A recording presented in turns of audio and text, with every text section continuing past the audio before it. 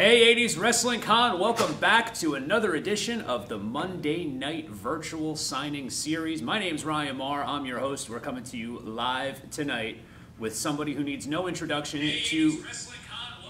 All right, silence the cell phones, thank you. Quiet on the set, we're live. This is how these things happen sometimes.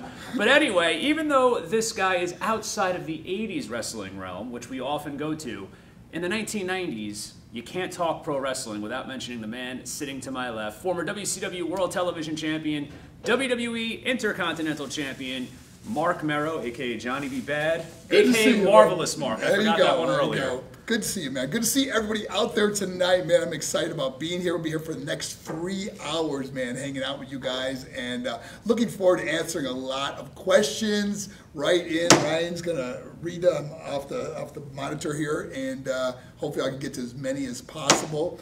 Be signing a lot of pictures, man. So let me know what you want signed on your picture. If you want some inspiration, I'm ready to give it tonight. And you can go to 80swrestlingcon.com to place those orders for Marc Mero. Like the man said, he's going to be signing the autographs. He's going to be holding up the 8x10 to show it to you that it's authentic. He's going to give you a personal shout out, and we always love the interactions in the chat. And I mean, you're somebody who has a lot of interaction with fans after your career has ended. I mean, you're very active on social media, and then of course we have Champion of Choices, which is your school assembly program. Yes. You want to tell everybody about that? This is our 15th year. We're ready to kick off our 15th year speaking at schools all over the country, and it's been crazy because it's been going all over the world. We went to Russia and went to Guatemala and spoke at schools over there, but the pandemic slowed us down, so we did a lot of virtual events, and this will be our first year getting back on tour again. I can't wait to get to and have your school contact us at thinkpoz.org, and I'd love to come out and inspire your students and the staff at your school. It's really awesome. I remember I was ring announcing on an indie show in South Jersey around 2007, and it was Tom Brandy actually had the t-shirt that said Champion of Choices. And I said, what's that? And he said, oh, it's this thing that Marc Mero's doing. And then I believe it was around that time where that video of yours went viral, where you were talking about your mother. And well, I knew that you had something big on your hands because I saw it being shared on social media by people that I knew were not wrestling fans. Right. So that's what's really amazing. And I think that people really need to check out Champion of Choices and see everything that's going on. Because again, you don't have to be a wrestling fan to appreciate this man's message. I think it's something that can resonate with everybody. Absolutely. And, you know, we all go through adversity in life. And, you know, the old saying is not how many times you get knocked down, it's how many times you get back up. Life is a blessing. And I hope to meet some of you people that are watching this tonight. It's always great when someone says, I saw you on social media, and I've always wanted to meet you. And whether it's in an airport or a restaurant, I love meeting people. Yeah, that's great. And like you said, right now, this started out kind of during the pandemic, but it's still a great distraction for everything going on in the world. People still feel a little more comfortable at home at times, even as things reopen. So get those orders in, 80swrestlingcon.com. You can hang out with Marc Mero and myself for the next 3 hours. First up, we have Chris Giles, and he wants it in silver. It's actually a gift, I guess, because it's to Ricky, you're a bad man. And speaking of you're a bad man, here it is, Johnny B. Bad in WCW, and that was the creation of one Mr. Dusty Rhodes, gosh, right? Yes, it was Dusty Rhodes. I'll never forget it. The day he said to me, I was a guy that was basically getting beat up on television for $150. Yeah. And after my match, Dusty Rhodes said to me, he goes, hey kid, anybody ever tell you you look like Little Richard? And I thought he was talking about a wrestler, Little Richard. Okay. So I said, I never heard of a wrestler, Little Richard. He goes, no, not the wrestler, the singer. A womp baba loo baba womp bam boo. And I go, oh, the singer. I go, no one ever told me that. He goes, I think I got a gimmick for you. And next thing you know, Johnny B. Bad was born. So yeah, what a blessing, man. Yeah, and the look of Little Richard, and it was the take on the Chuck Berry song, Johnny Be Good, if I'm not mistaken. Exactly. And you started out as a heel. I was a bad man. A bad man. And we had the lips that would be put on. The kiss that don't miss. Yeah. Yes. Oh, that's what it was called. All right, that escaped me. The kiss that don't miss. You got to catch up with this, man. I'm going to kick your booty with my tutti frutti. Damn. Yeah, the only Tutti Frutti I'm familiar with is at IHOP. But anyway, no, that was right. It was the kiss that don't miss. Ricky, this is awesome, man. So you want this in silver. And Ricky, I'm going to be putting this on here. This is to Ricky. A lot of people chiming in. Stefano Chavasco, future Hall of Famer, hopefully. Rachel Gatewood, great way to give back. I guess they're talking about the assemblies there. Anthony D. Simone, hi guys, how you doing, Anthony? Good to have you back with us. Shaylin Rivera says, hi, Mark. A lot of people talking about how you're looking good. And well, thank you, man. And Ricky, I got it right here. Ricky, you're a bad man. It's coming to you. We're sending this out to you. And thank you, man, for your support. Awesome. Good stuff. Next up, we got Shaylin Rivera in Staten Island, New York. To Shaylin, you are precious. God bless you. Wow, Shaylin.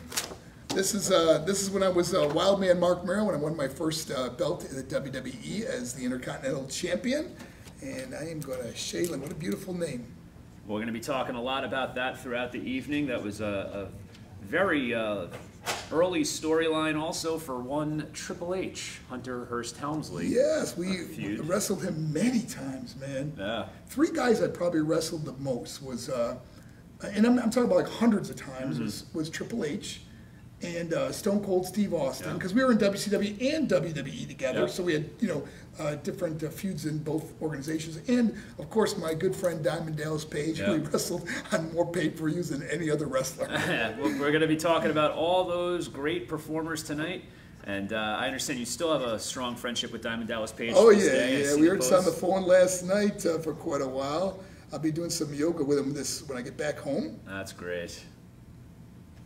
Lots of questions and comments coming in, but don't forget, go to 80swrestlingcon.com to place those orders.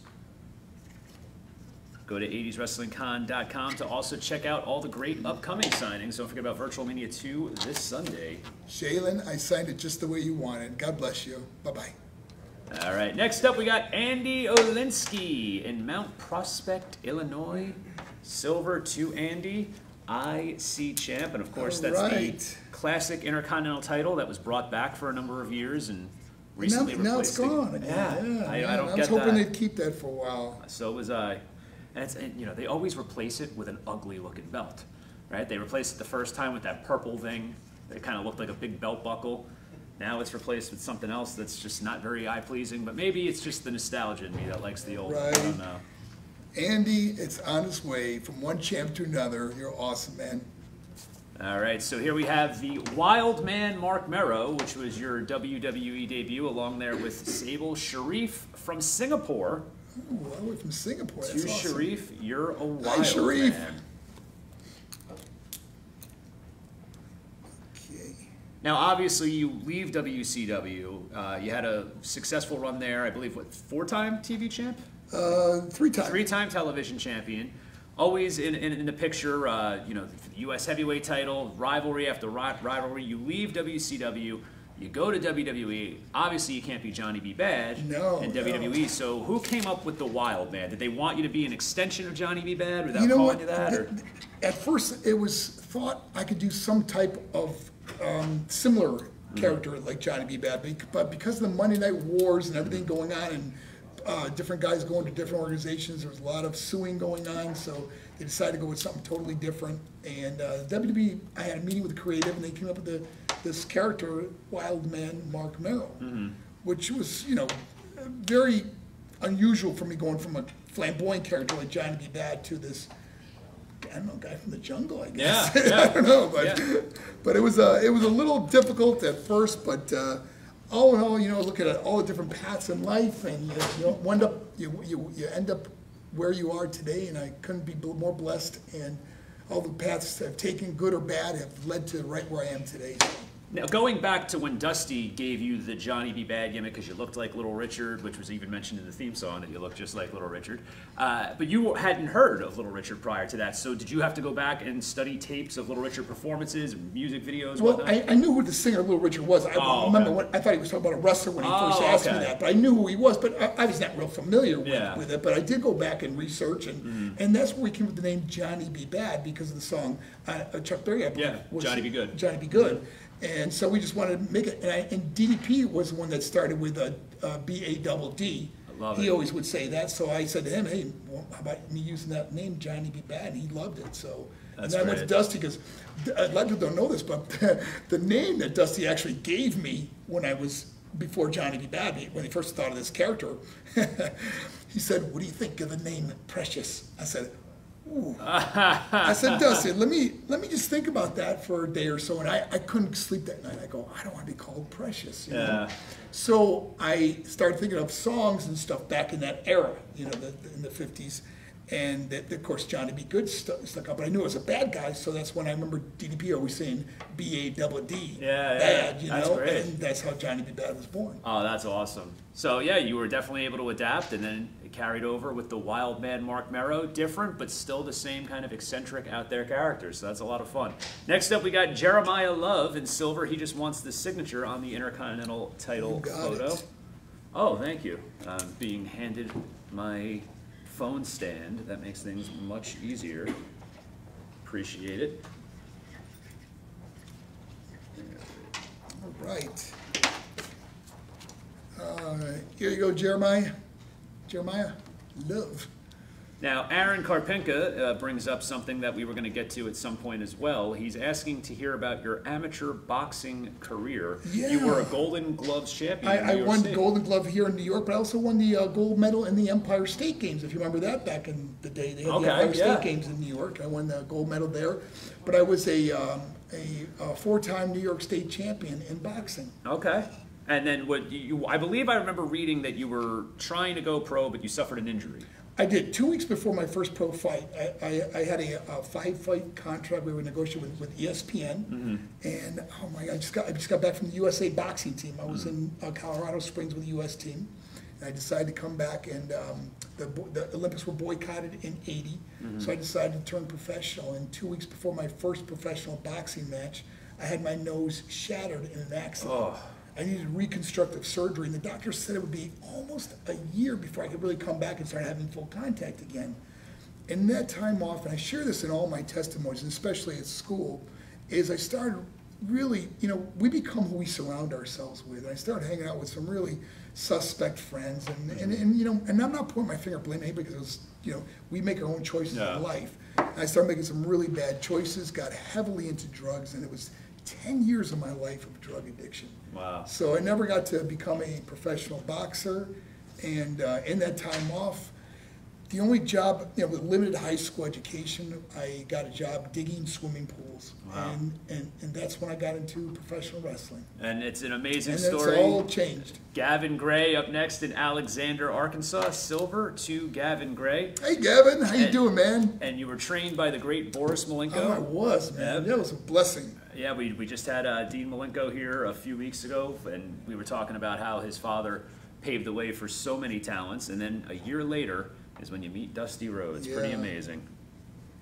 Aaron Karpenka says, thanks, dudes. Love 80s Wrestling Con signings. Keep up the great work, guys. Thank you, Aaron. Keep supporting us. We'll keep being here. 80swrestlingcon.com. Get those orders in for Marc Mero. Here with him till 10 o'clock. We have a live virtual auction that's going to be taking place later on tonight. Don't forget about Virtual Mania 2 live this Sunday. There you go, Gray. Gavin, you are awesome. God bless you, my friend. Next up, Mero from Australia. A lot of international fans of Mr. Mero tonight. Silver to Mero. Mero, you know, we've negotiating with Australia. Would love to come out there and speak at schools out there. I've never, you know, I've toured all over the world, and Australia is one country I've never been to, and I really hope there is an opportunity to come out to Australia and hopefully meet you, Mero. That would be great. Daryl Garr is wanting to know if you had more fun being Johnny B. Bad or Wild Man Marc Mero. Which was more fun? Definitely Johnny B. Bad. Yeah, it was just so outrageous. I mean, you can say anything and get away with it. Yeah. I mean, it was just like a fun character, you know. Yeah. When you can say things like, I'll kick your booty with my tutti frutti, Yep. or I'm so pretty I should have born a little girl, Yeah. or, Yeah. or I love to rock and roll and strut and stroll, and Ryan, I'm here to kick your butt. Yeah. Wait, I'm love to rock. Oh gosh, that's so Yeah. long. I Hey, don't know. look, it happens. It happens, but it doesn't matter because you wouldn't be able to say it nowadays anyway. So that's the world that we're living in. But yeah, we've got so much great stuff coming up here with Marc Mero. Your questions, your comments, keep them coming in. Hey, good, Mero. Tommy Fierro just came in with an announcement, which has been announced for, I believe, the last 2 weeks now. Jesse the Body Ventura for our live 80s Wrestling Con on May 7th, 2022 in Morristown, New Jersey at the Menon Sports Arena. If you can't make it live, we just released 100 mail order spots available for Jesse. You can get those at 80swrestlingcon.com as well. Next up, nearby Piscataway, New Jersey, we have Angie. To Angie. Hey Angie, I hope you're doing great today. So there you go. If anyone else wants to know, Johnny B. Bad over Wildman Marc Mero in terms of more fun.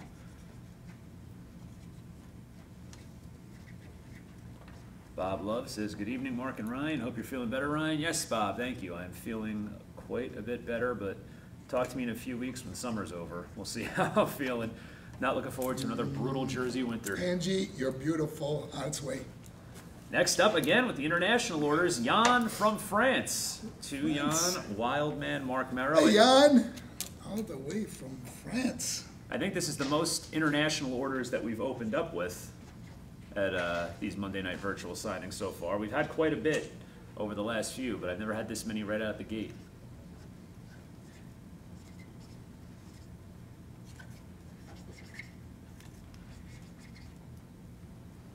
If you want your autograph from Marc Mero, go to 80swrestlingcon.com, place that order. Jan on his way to France. Next up, silver to Rich Russell, the Intercontinental Championship photo, and it says, let Mark know he played junior hockey with him. So, who's that? Rich Russell. Rich Russell, yeah. Hey, Rich, we played on the Syracuse Stars together. Oh, wow. Played junior hockey for a couple of years with the Syracuse Stars. One of the great memories I had in my life was playing hockey, man. Yeah. Played hockey since I was 12 years old, and gosh, I love hockey. Hockey was the sport I really thought I was going to be a professional at. Okay. Yeah. And as I think a lot of kids from Buffalo in that area probably. Yeah, we were close. In Buffalo, we lived near the Peace Bridge, which was right there in Canada. So we had played against Niagara Falls and some of the great teams out there. But it led to getting a lot of penalties, and getting the fights on ice, which led to going to boxing. So you were involved in pretty much literally the two most physical sports that there are, or were, hockey and boxing. It's only natural to have it progress to professional wrestling, I would think.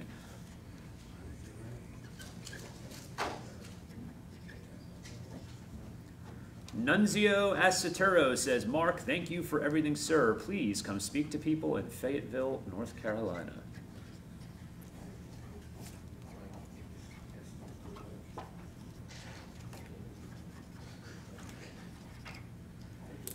Rich, my amazing teammate, man. It is good to hear from you. I hope you and your family are doing great. And we got to have a Syracuse Stars reunion. Okay, I've been saying this for a while. So anyone out there, Mark Paulus, Ken Graveldinger, Fabian Hart, guys on the team that we used to play together, man, reach out. We've got to have a Syracuse Stars reunion. I love it. Sly Fitzenko in Illinois. To Sly. Sly, I love that name. WWF IC champ.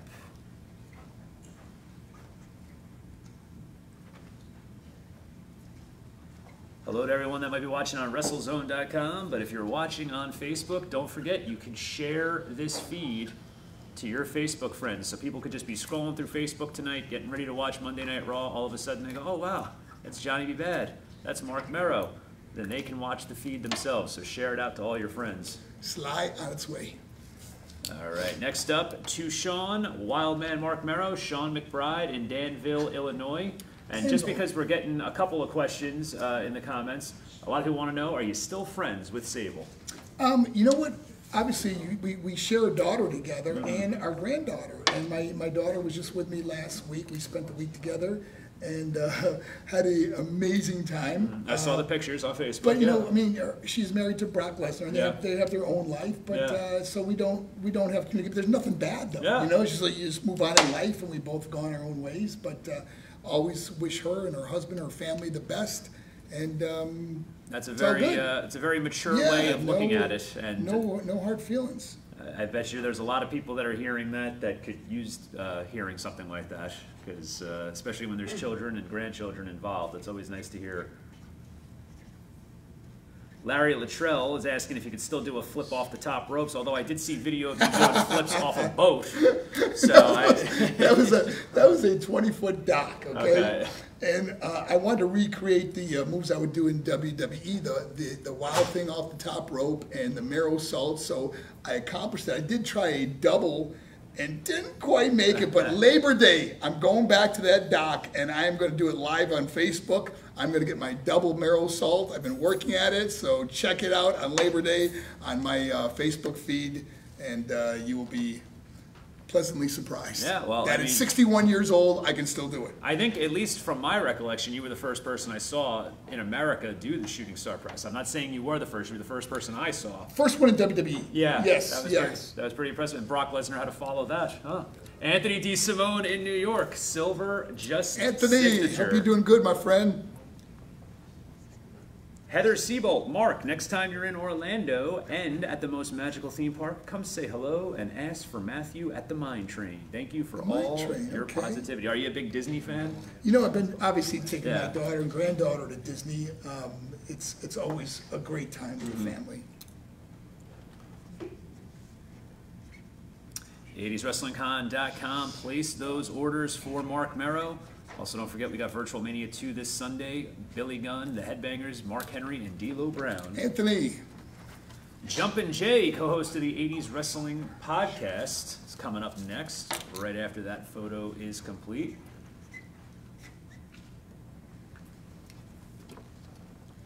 And here we go. I mean, this was the photo we were actually talking about off camera before.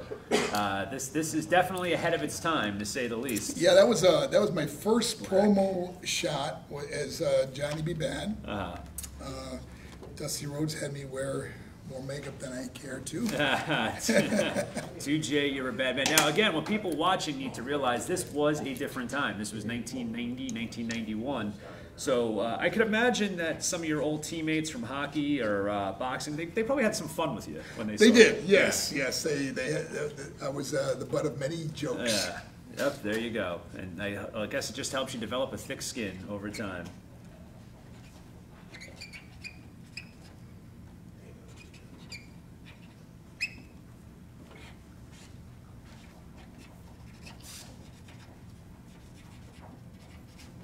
Jay, you're a bad man on its way. Ryan Martinez in the chat is asking, and actually this is a great question because I've heard this before, but you know, you hear this about different guys over the years. Were you the first WWF wrestler to get a guaranteed contract? I was. Wow. Yes. Okay. Yes. In fact, I remember specifically because they wanted me 3 years before that, and I was getting a guaranteed contract at WCW, and Vince says, I can give you an opportunity, but I can't give you a guaranteed contract. 3 years go by, and now my contract is up again. And he said to me, what will it take to get you here? I go, Vince, I need a guaranteed contract. And I got that. I got a signing bonus, and the other thing that I wanted was I wanted my wife to travel all over the world with me. And he gave me all three. And of course, when he knew that my wife would be traveling with me, I said, why don't you make her my valet? And that's how Sable was born. Yeah, I remember hearing the story about how they saw Sable and you know, you wanted to travel with her, but that is, it's got to be an interesting standpoint, and I think it probably is a testament to why you are the man that you are now, because again, I'm sure walking into that situation, being the first to get a guaranteed contract, there were some people that were probably a little upset. Many people that were upset, yeah. You know, and in fact, because at the time I was so aloof to that effect that people were upset at it, because it opened the door for everyone to get guaranteed contracts, yeah. You know. But it was the guys that were working on, you know, how many people were at the arenas. They were paid by, you know, the draw. The draw, yeah. So it was a difficult time then too, because it wasn't at the peak of wrestling until the Monday Night Wars started. Which weren't long after. Yes. You know. Yeah. But I'm sure you probably were used to some of that jealousy because again, you had gotten out of wrestling school, you go to the power plant, you have a year in, right? I remember my first match with WCW as an enhancement guy was '91. I signed my contract in March of '91. Wow. So it wasn't long at all. I was only there for a few matches, and I got the big break. So a lot of good things happened fairly quickly for me, and you know, was Pro Wrestling Illustrated Rookie of the Year. Next year I was Most Improved Wrestler. first guaranteed contract. There was a lot of firsts that I had. First one to do a shooting star press, and first one to do a Mero solo. Yeah, which was an incredible move. Definitely an incredible move. And again, so you were able to blend the personality with the in-ring style that is pretty much common nowadays. Back then, again, it was still the land of the giants and whatnot. Right. So you were one of the first guys that had personality that could also get in there and go. So it's just amazing when you think about that. Especially from that era, so many guys came from the territory. So many guys had been in 15 years. They got picked up by Vince McMahon. Here you are. You go into WCW. Dusty Rhodes, a legend, likes you. Yeah. You're off to the races, and then you're the first with a guaranteed contract in WWE. It's just really impressive to think about it. Next up, we got Matt Stevens in South Carolina. To Matt, you're a bad man. Hello, Matt. Hope you're doing well today.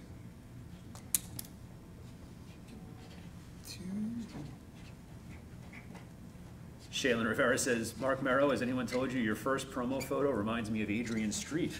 Ooh.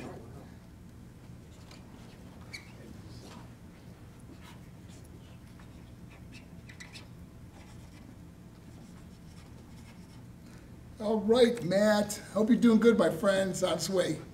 Charles Landon Renault. I'm sorry, I probably butchered your last name, Charles. Marc Mero, did you like working in the ring with Dustin Runnels, a.k.a. Goldust? I'd imagine that was probably pretty special. Oh, my gosh. Yeah. Here's a quick story about that. Was the first time I ever did a wild thing, which is a shooting star press. I've never done it on a person before. When I was a kid, I'd do it off diving boards. You know? That's why I was always doing crazy flips. I was never like a diver, but I would just do crazy stuff. So it was SummerSlam. And I was wrestling Goldust at SummerSlam, and I said to Dustin, I said, before the match, obviously we get there real early during the day, like at 1 o'clock in the afternoon. I took him out to the ring. I said, I want to try a new move today. And he goes, well, what is it? I go, well, it's like an inverted flip. He goes, well, how do you land? I go, well, you're going to be laying flat, and I'm going to land on my knees and my hands. Our chests are going to hit each other. Mm-hmm. And he said, just go for it. Wow. He didn't even worry about it. And we, now remember, so now it's my turn. I do a Samoan drop in the corner. I go to climb the top rope. And here I am at SummerSlam, pay-per-view, sold out in Indianapolis. And I'm standing up there and going, oh my gosh, I have never done this before on a person. Wow. I've done it on a pommel horse and a crash pad, but never on a person. And I'm just throwing myself up there in the air and landing on him, and it was just amazing. That's awesome. That I was able to nail it. That is great. Next up, we got Colt Campbell in Pennsylvania. So there you go, Charles. Hey, Colt. There's the answer to your question. And I'm sure there was also a special bond, too, because, you had such a fond spot for his father, who... Oh, my gosh. Yeah. I got to tell you, Ryan, that probably some of the greatest memories I have in wrestling was working with Dusty Rhodes before my matches, as him teaching me how to become Johnny B. Bad. Oh, that's great. And he'd say, walk like this, talk like this. He was so flamboyant. Yeah. We get so, and I remember the first time he said to me, I want you to walk up that microphone, and I want you to look in that camera, and you say, I'm so pretty, I should be more than a little gal.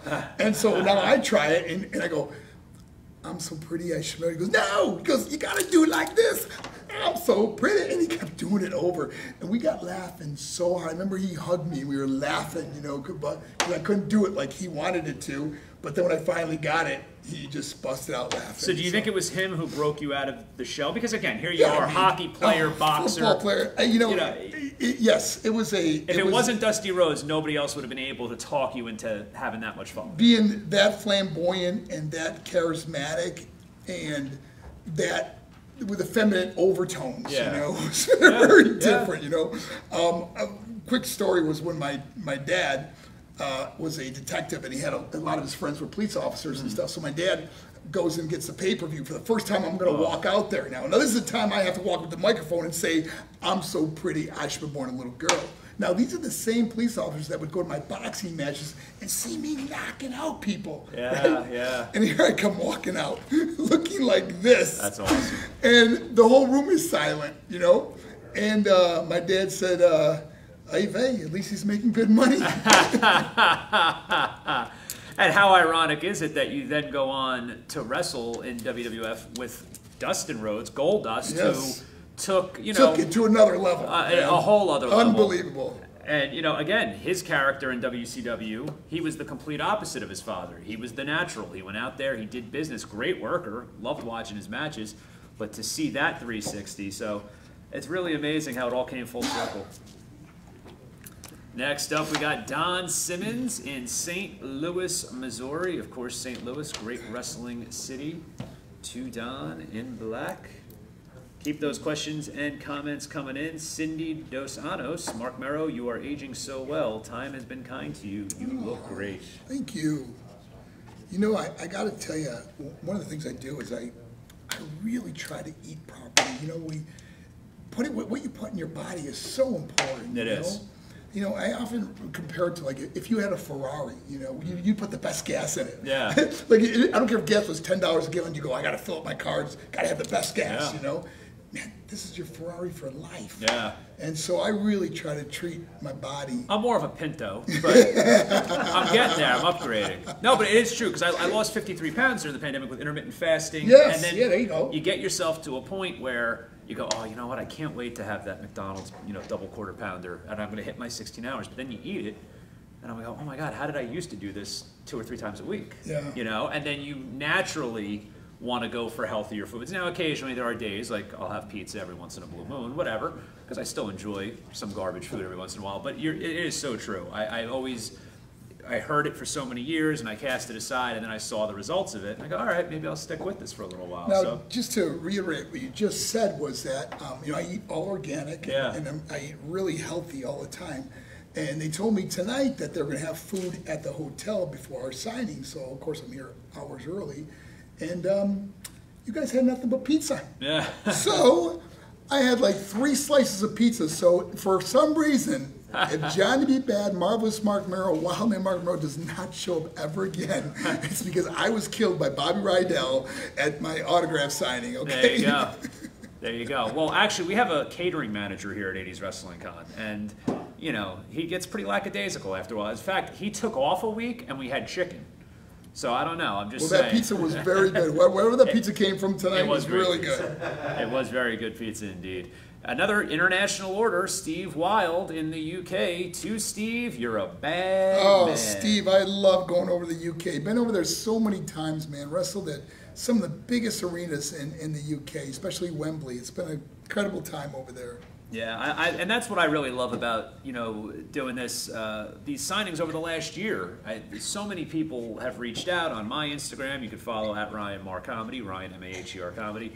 They hit me up on Facebook, and it's great to be able to engage with wrestling fans from all over the world, because they even expose you to stuff that you might not be familiar with. I have people that send me clips from, you know, Bobby Heenan promos that were only shown in the UK, Wow. you know, and it's really cool to catch up with that. Steve, on its way. And now we have Ryan Flannery in Roseville, Michigan. To Ryan, and this was another favorite quote of mine, I'm so outrageous, it's contagious. Yeah. Good times. Oh, interesting question. Heather Seabolt says, Matthew from the Mine Train wants to know if there could be a return of Johnny B. Bad in AEW. And do you watch AEW? I gotta tell you, at 61 years old, I never say never. You know, I watched my buddy Diamond Dallas Page do this. Went out there and had a match. I said, you know, me and DDP are probably the most competitive friends you have ever met in your life. We're always having like push-up contests. We're always doing something crazy. So when I saw him do that, I said, you know what? Maybe there's one more match left in the old Johnny B. Bad. You certainly looked the part. Never say never. I got to be honest, when AEW first started, I was on board. I was a fan. I was excited for it, and then they kind of lost me. But I got to tell you, the last 6-7 weeks, I'm hooked. You know, unfortunately, I'm working live on Wednesday nights, so I can't watch as it happens. But I'll get like a text from somebody being like, "Did you see this?" And then I throw it on, and I'm like, "Wow, this is pretty exciting stuff." So AEW definitely has my attention. It's a great time to be a wrestling fan, not just with WWE and AEW, but of course these 80s Wrestling Con signings. There you go, Ryan. I'm so outrageous, it's contagious. Love it. Next up, Eric Kuntz in Eagle Point, Oregon. To Eric, I'm a bad man. Eric, a lot of people don't know this, but my middle name is Eric, spelled just like yours, E-R-I-C. That is awesome. Rye Mullis with a great question. You were one of my favorite inspirations as a kid. Did you make your own gear, or was that in-house? No, that was Sandra, who now works with AEW, and she worked with WWE. Oh. She was the first one to make Johnny B. Bad costumes, That's and that awesome. led to her now making everybody's costumes. That's so great. Yeah, she is amazing. I wouldn't mind seeing Peacock or WWE Network overseas actually do maybe a documentary on some of these people that, you know, are behind the scenes, the costume designers and stuff like that. I feel like they're unsung heroes in so many ways. There was a video that went viral recently of Batista returning at the Royal Rumble, and his boot was completely busted. And seconds before he ran out for his return, they had the seamstress there sewing the boot together while it was on his foot. It would be nice if they could feature some of those people. Yeah, Sandra Gray is the architect behind the Johnny B. Bad. And you know, what's funny was, and I share this with a lot of new wrestlers, is that when I first became Johnny B. Bad, I mean, this is back in 1991. My first contract was like, it was less than $100,000, you know, it was really $75,000 or $80,000. And I took that money that I made my first year and I invested it into my own costumes. The Bad Blaster, the Frisbees, the Kiss That Don't Miss. I had all this stuff made. Now, I'm not making much money, but I'm reinvesting in myself. And I always tell people, man, that you have no idea the power you give yourself when you believe in you. And I believed in my character. I believed in what the opportunity I had. I did not want to go by the wayside. Now, here's the good news. They seen how well the character was getting over with the investment I made in myself.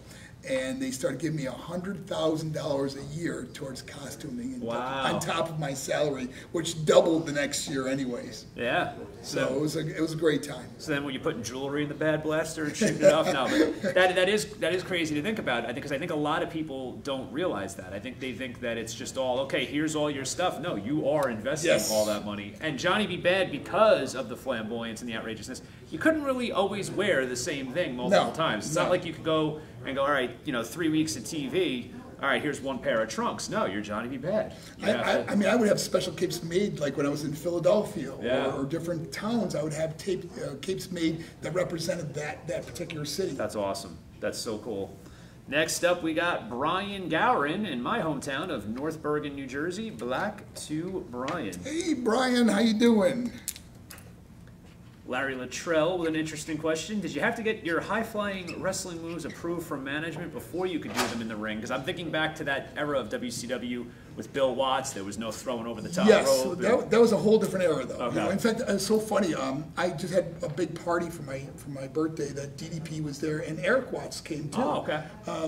And we had such a great time. And we were talking about how his dad implemented all these new rules, you know. Yeah.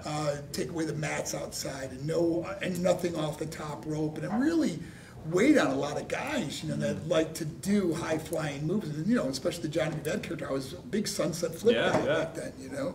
So, you know, it wasn't the best of times back then. There was a lot of animosity, and Eric felt it because here he is, one of the boys, but his dad was the guy that was implementing all these rules. So we were talking about how it affected him too. Yeah, no, it's definitely an interesting time, and I was a fan of Eric Watts. I liked him as a kid, and I feel like he kind of, you know, got a raw deal there because everybody was against him and accusing him of nepotism, but the kid could work. I remember that feud with Arn Anderson. It was a lot of fun to watch. I tell you, not only that, but he is one of the most funny storytellers. If you ever sit with this guy, no matter what party I'm at, if Eric Watts is there, he's always like just a life of the party type That's guy. Awesome. Yeah, good guy. That's awesome.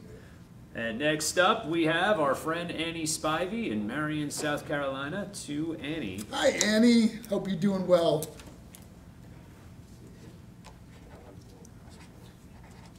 Frank Leardo wants to know, Mark, did you ever wrestle beautiful Bobby Eaton? Oh my WCW? gosh, so many times. You know, a quick story about Bobby was obviously everyone knows what a great person he was. Not just a great wrestler, like probably one of the best, but a great person. When I first got to WCW, I was so green. I mean, Arn Anderson said he didn't know the difference between a wrist lock and a wristwatch, okay? And so they put me with guys that could really teach me, and Bobby Eaton was one of the guys they had me work on the road with that really taught me and worked with me. But probably one of the nicest, and you know, no one ever could say a bad word about Bobby. No. He was beloved in our business and truly missed, and one of the greatest workers out there. One of the greatest workers I've ever even wrestled. Yeah, I had the pleasure of meeting him when I did the roast of Jim Cornette in 2010, and I had done 2 previous roasts, one for Iron Sheik and one for Terry Funk.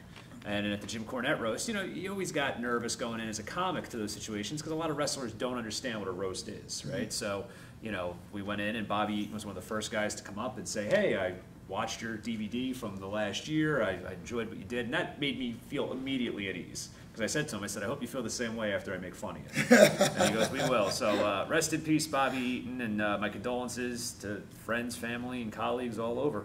Next up, we have Sissy Hall. To Sissy, you're a bad woman. Ooh, I like that, Sissy. There you go, a nice little spin on it. Get those orders in at 80swrestlingcon.com. Don't forget Virtual Mania 2 live this Sunday, but tonight it's all about Marc Mero. We're here with him till 10 p.m. We have that live virtual auction coming up later on tonight. Lots of cool items up for grabs. Mr. Mero will be signing everything, but tonight, share that on your Facebook feed, this link, and let everybody know that we're here with Marc Mero and they can get their autograph. Sissy, you're a bad woman. On its way. All right, next up, Kent Graham in Tennessee. To Kent, I'm Tennessee, a bad man. You're a bad man. Dylan Musella, look at that. He's trying to do some negotiation from the outside. You should come to the Wrestling Collector store for a signing in Stockholm, New Jersey. I like that.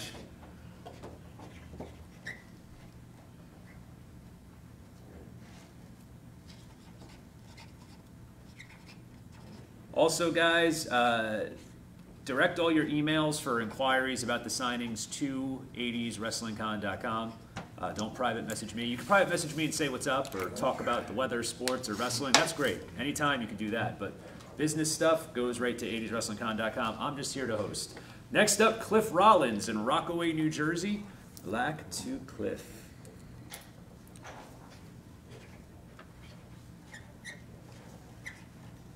Lots and lots of questions are coming in about this one particular topic, so my apologies if I don't shout out your name, because about 7 or 8 of you have asked about it already. Your thoughts on being involved with the Brawl for All? Oh my gosh. And did everybody collectively agree that it was a horrible idea in the beginning, or was there some optimism that, hey, maybe we can work something out here? You know, it was one of those things where it was a bad idea because when you, well, obviously looking back on it now, you see how many guys that got seriously hurt in it, you know. It was, you know, I don't know, I mean, what can you say about it? It was one of those things where, you know, just not a good idea. And here's, and looking back, I was a teenager when it happened, and I remember... Like, is it real or is it? Well, yeah. Like, it was weird. You know? And people, you know, wrestling's always had its detractors, right? No matter what, people that don't like wrestling just don't like wrestling. So you would try to explain to them the concept of the Brawl for All, and go, no, you don't understand. This is real. And they'd be like, yeah, okay, sure. So it wasn't even convincing enough for people to believe it was real when it was. And there were just a lot of things that didn't make sense. Like, okay, we're going to have boxing gloves on, but allow takedowns. It was just this whole, you know, so is it a boxing match or is it a Greco-Roman wrestling match with these gloves on that inhibit you from grabbing? It was just a mess to begin with. And again, this is why sometimes evolution and progress are good, because that would never fly today. No. It's not even entertaining to watch. No. You know, I mean, and when you watch MMA, I mean, obviously, it's so technical and scientific, and anything can happen. But with those big gloves on, you can't really hold on to the guy, and then once you take him down, you got to let him right back up. You know? So it was just a bad idea. Yeah, and I think nobody in the end really got the worst of it more than poor Bart Gunn. I mean, and you know, here's a guy that was touted as being one of the toughest guys, and all of a sudden you get in there with a boxer like Butterbean, who, you know, I've sparred with and worked with, and he hits like a mule. You know? Yeah, no, that was. It was definitely, even as a teenager watching that, it was uncomfortable to see. So, Rich Melber in New Jersey, to Rich, one-time IC champ, marvelous Marc Mero. No, it's black. You want some black? Yep. Okay. Yeah. We're going to be switching to red for the next couple. I'm just scrolling up to see if there's anything that I missed that we haven't covered. Again, guys, If you ask a question and it doesn't get asked, we may have covered it already. We've been here since 7 o'clock. We're going to be here till around 10 o'clock tonight. But if your question's already been asked, don't worry about it. You go to 80swrestlingcon.com in the next couple days. This full signing will be available for you to watch. So keep those questions and comments coming. Any memories about Mr. Mero's career? Don't forget, there's lots of ground to cover. We got Johnny B. Bad, Wild Man Marc Mero, Marvelous Marc Mero. Nunzio Asaturo in St. Paul, North Carolina. To Nunzio, you're a bad man. Red, I believe, right? Linda Fierro making me laugh in the chat.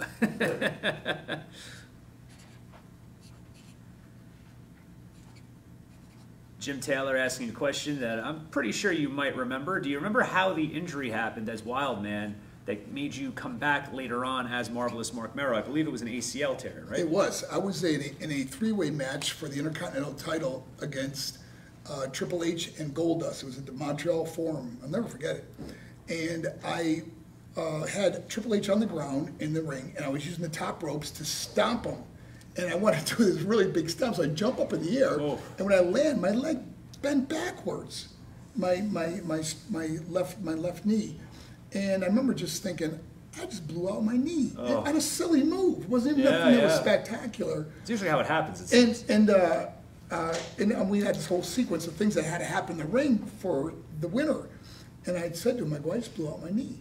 So I had to leave the match, and Goldust and Triple H had to finish it. But we all knew what happened, so the referee had to come back, and he actually had to help me. I couldn't even walk on it. Oh. Yeah, it was terrible.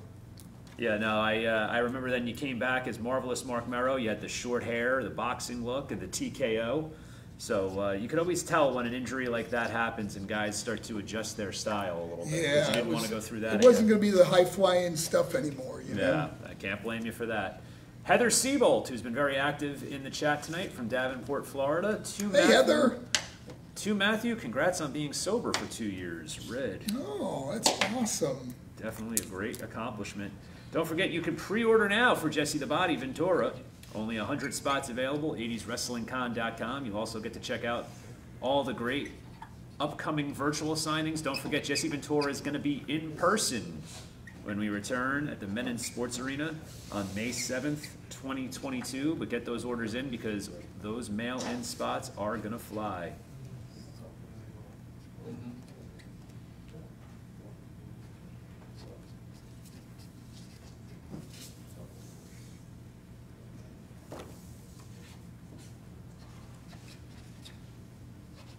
Tracy Velez says, Mark, you don't look the same. Well, I'd hate for you to find a picture of me from 1999, Tracy. Oh, boy. Oh, man. Matthew, I want to congratulate you on being sober for 2 years. I had problems with drugs myself. In 2003 was the last time I did drugs, so I am 18 years clean now. And 2 years, it's just amazing. You got your whole life ahead of you, Yesterday was the tomb, and today is the womb, man. The rest of your life will be the best of your life. God bless you, my friend. That's awesome. Another one for Jumpin' Jay. This one's in red. To Jay.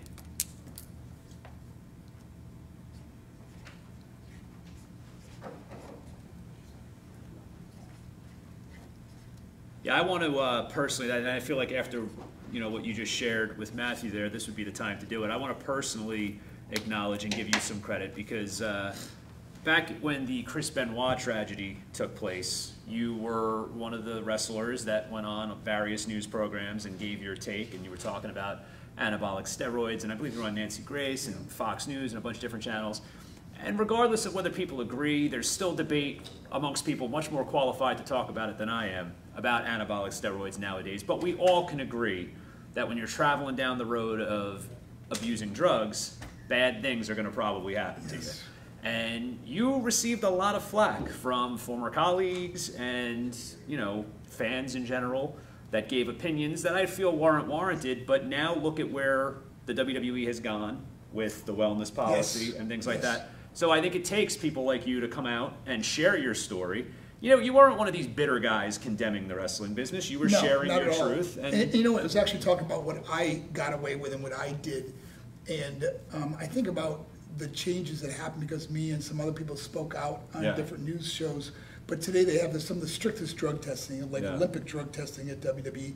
And one of the greatest things that came out of that is that anyone that has ever wrestled in a WWE ring gets free drug and alcohol rehab if they stumble later on in life. For example, if I fell back on drugs tomorrow and was addicted and I needed rehab, WWE would pay for it for me to go to rehab. And That's I think awesome. that's something that's saved many lives since then. So, you know, even though maybe I took flack for it, but you got to be proud of who's looking back at you at the mirror every day. Yeah. And I'm so glad that WWE has made those changes and implemented, because I think many lives have been saved. We don't see wrestlers dying young like they did back in the 90s when I was there. No, and the fact that this all took place in 2007. Now social media is everywhere. 2007 is still kind of in its infancy. Yeah. So you needed to get out there and go on those cable news channels and let your voice be heard, because back then not everybody had the voice. So kudos to you for that. I think that's something that's definitely admirable. Next up, we got Joel Janicek in Nebraska. In red to Joel. It has to make you feel good all these years later to see all these international orders, as well as people from all different states coming in. You retired in 2006, I believe, so 15 years. Yeah, man, it's a And they're still- crazy run. And Joel, that's my brother's name. My best friend in the world is my brother Joel, so that's really cool. That is really cool to see. Robert Elwell, Mark, you are an inspiration. Mr. Elwell, I agree with you. He certainly is. Thank you, my friend. 80swrestlingcon.com. Get those orders in. Ryan Martinez says, you've been very open about your history with drug use, etc. Did you have a rock bottom, wrestling pun not intended, did you have a rock bottom moment that led you to turning your life around? Yes, I did. And I often say when I share my story, the bad thing about having a rock bottom was I found out there was a basement, okay? Because I went to the depths. Not only did going through a divorce at that time in 2003 with Sable, but I lost my mother, and she died at 58. I lost my little brother and sister. They both died at 21. Oh. So I've been through so many tragedies in my life, and this was like the accumulation of so many things terrible that happened in my life, and it felt like that was my rock bottom, but it was a time that I really became spiritual, and really I remember getting on my knees and just asking God to intervene in my life, because I didn't want to be here no more. And that's why I look at it as such a blessing, because I can relate to so many students or adults that I meet today that are suicidal or are going through depression or anxiety, and because of things that I experience, I understand it. Because how many times when you go through something, so I know how you feel. Yeah. I have no idea what you're going through, Exactly, yeah. So when I come there and I say, I know what you're going through, I know how you feel, I really mean it, because I'm coming from a place of pain that I was once in, and I'm able to help so many people through those valleys in my life. Through our tragedies, we find our strength, and I was able to pull myself up through my faith in God and change my life. And like I said earlier, it's been 18 years since I touched a drug, and it's been an incredible journey since then. Yeah, and we touched a little bit earlier on the video that went viral. You were talking about losing your mother, and as a self-professed mama's boy, I'm still very lucky to have my mother with me. I feel in the 20s, you don't admit to being a mama's boy, but then when you're in your late 30s, if you're still fortunate to have your mother, you acknowledge it every chance you get.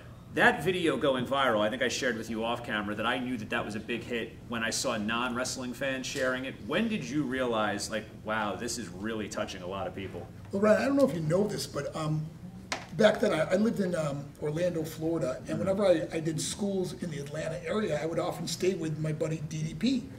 And so, and DDP's got his whole yoga performance center. He's amazing. And so I was doing schools by him, and he said, "Hey, bro, you mind if the guys come down and videotape you?" Oh, and I so said, that was part of his. So wow. I said, "Sure." So they came down and videotaped me, and a week later, Steve Yu, who kind of runs DDP's thing, he's his main guy, he calls me and he says, "Hey, we put this video together." He goes, "You mind if we share it?" He goes, and DDP goes, "Hey, bro, you never know, it might go viral." Oh, that's awesome. And I said, "Sure, go ahead and share it." And all of a sudden, he called me like a week later. He goes, "Hey, dude, that thing's got 100,000 views so far." And I said, "Let me share it on my page." So I started sharing it on my And next thing you know, millions and Took millions off. of people. And so here's what we did. We went to, we were sitting around his table. We started looking at all the major players that shared it. I mean, so many celebrities, Yeah. Charlie Sheen and 50 Cent and these celebrities that shared it, right? We counted 500 million people have seen that video. That's unbelievable. Yeah, That's it's truly incredible. the definition of viral. And Diamond Dallas Page, I love that you're friends with him because I've gotten to know DDP quite a bit over the last 18 years or so, just through different wrestling endeavors. He's actually from where I live in Point Pleasant, New Jersey. Okay. So he's kind of a local legend as well. But talk about a guy who is a doer. Yeah. The type of guy that gets things done. I remember one of the first times I met him, we had to pick him up at an airport for an autograph signing that was going to be at an indie show. And he goes, oh, I forgot to pack the World Championship. And we're like, oh, well, it's okay. It's no big deal. And he's like, nope, I'm going to have it overnighted. And he went through and he got it done. He's just a guy that is relentless Yes. and gets things done. So I can only imagine what it's like to have breakfast with the two of you. It's probably very healthy. No syrup, but, you know. Funny story about DP. When we were wrestling each other, we wrestled each other, remember, hundreds of times, okay? And we would go down the power plant, and in fact, today is the memorial for Jody Hamilton, who was a big mentor of DDP's and I's. We were going to go together, but because I had this tonight, Dallas is going by himself tonight. But DDP we'd work out our matches at the power plant, and he was so intense about our matches. I mean, one night I was sound asleep, and my phone rings at 3 o'clock in the morning, and because we're getting ready for a pay-per-view, and I go, hello, he goes, hey, Badman, this is DDP. Listen, when I throw you off the ropes, are you kidding me? But that's how intense my buddy is, and that's why we are so competitive with each other. You know, I was Rookie of the Year, and next year he's Rookie of the Year. Yeah. I won Most Improved Wrestler. He was Most Improved Wrestler. He won numerous titles, and probably one of the greatest friends, and one of the top 5 wrestlers I've ever worked with in my life. And you can't ask for 2 better ambassadors to the pro wrestling business than Diamond Dallas Page and yourself. The work that he's doing for millions of people and the work that you're doing is just incredible. Next up, we have April Moser in Pennsylvania. She wants just the signature in red, Okay. and along with WWF IC Champion 1996. Just so you know, when they mean just signature, they mean that they don't want an inscription. It doesn't mean just signature. I've learned that. After 9 months of this, I'm finally learning. You proud of me, boys? Finally learning. All right, 80swrestlingcon.com. Get those orders in. We're here with Marc Mero till approximately 10 p.m. or so. Don't forget about Virtual Mania 2 live this Sunday.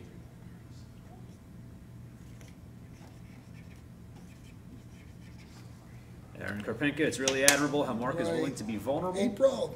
and openly share his highs and lows in order to help and inspire others. What a legend. And yeah, and he was doing it before it was cool to do it. Like I said, this is before social media and everything like that, and that's really how you help people.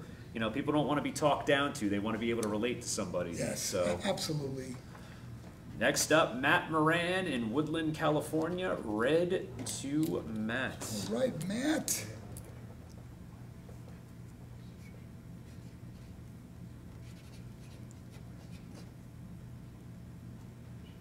Vince Amato says 3 years sober as a lifelong wrestling fan. You are a true inspiration.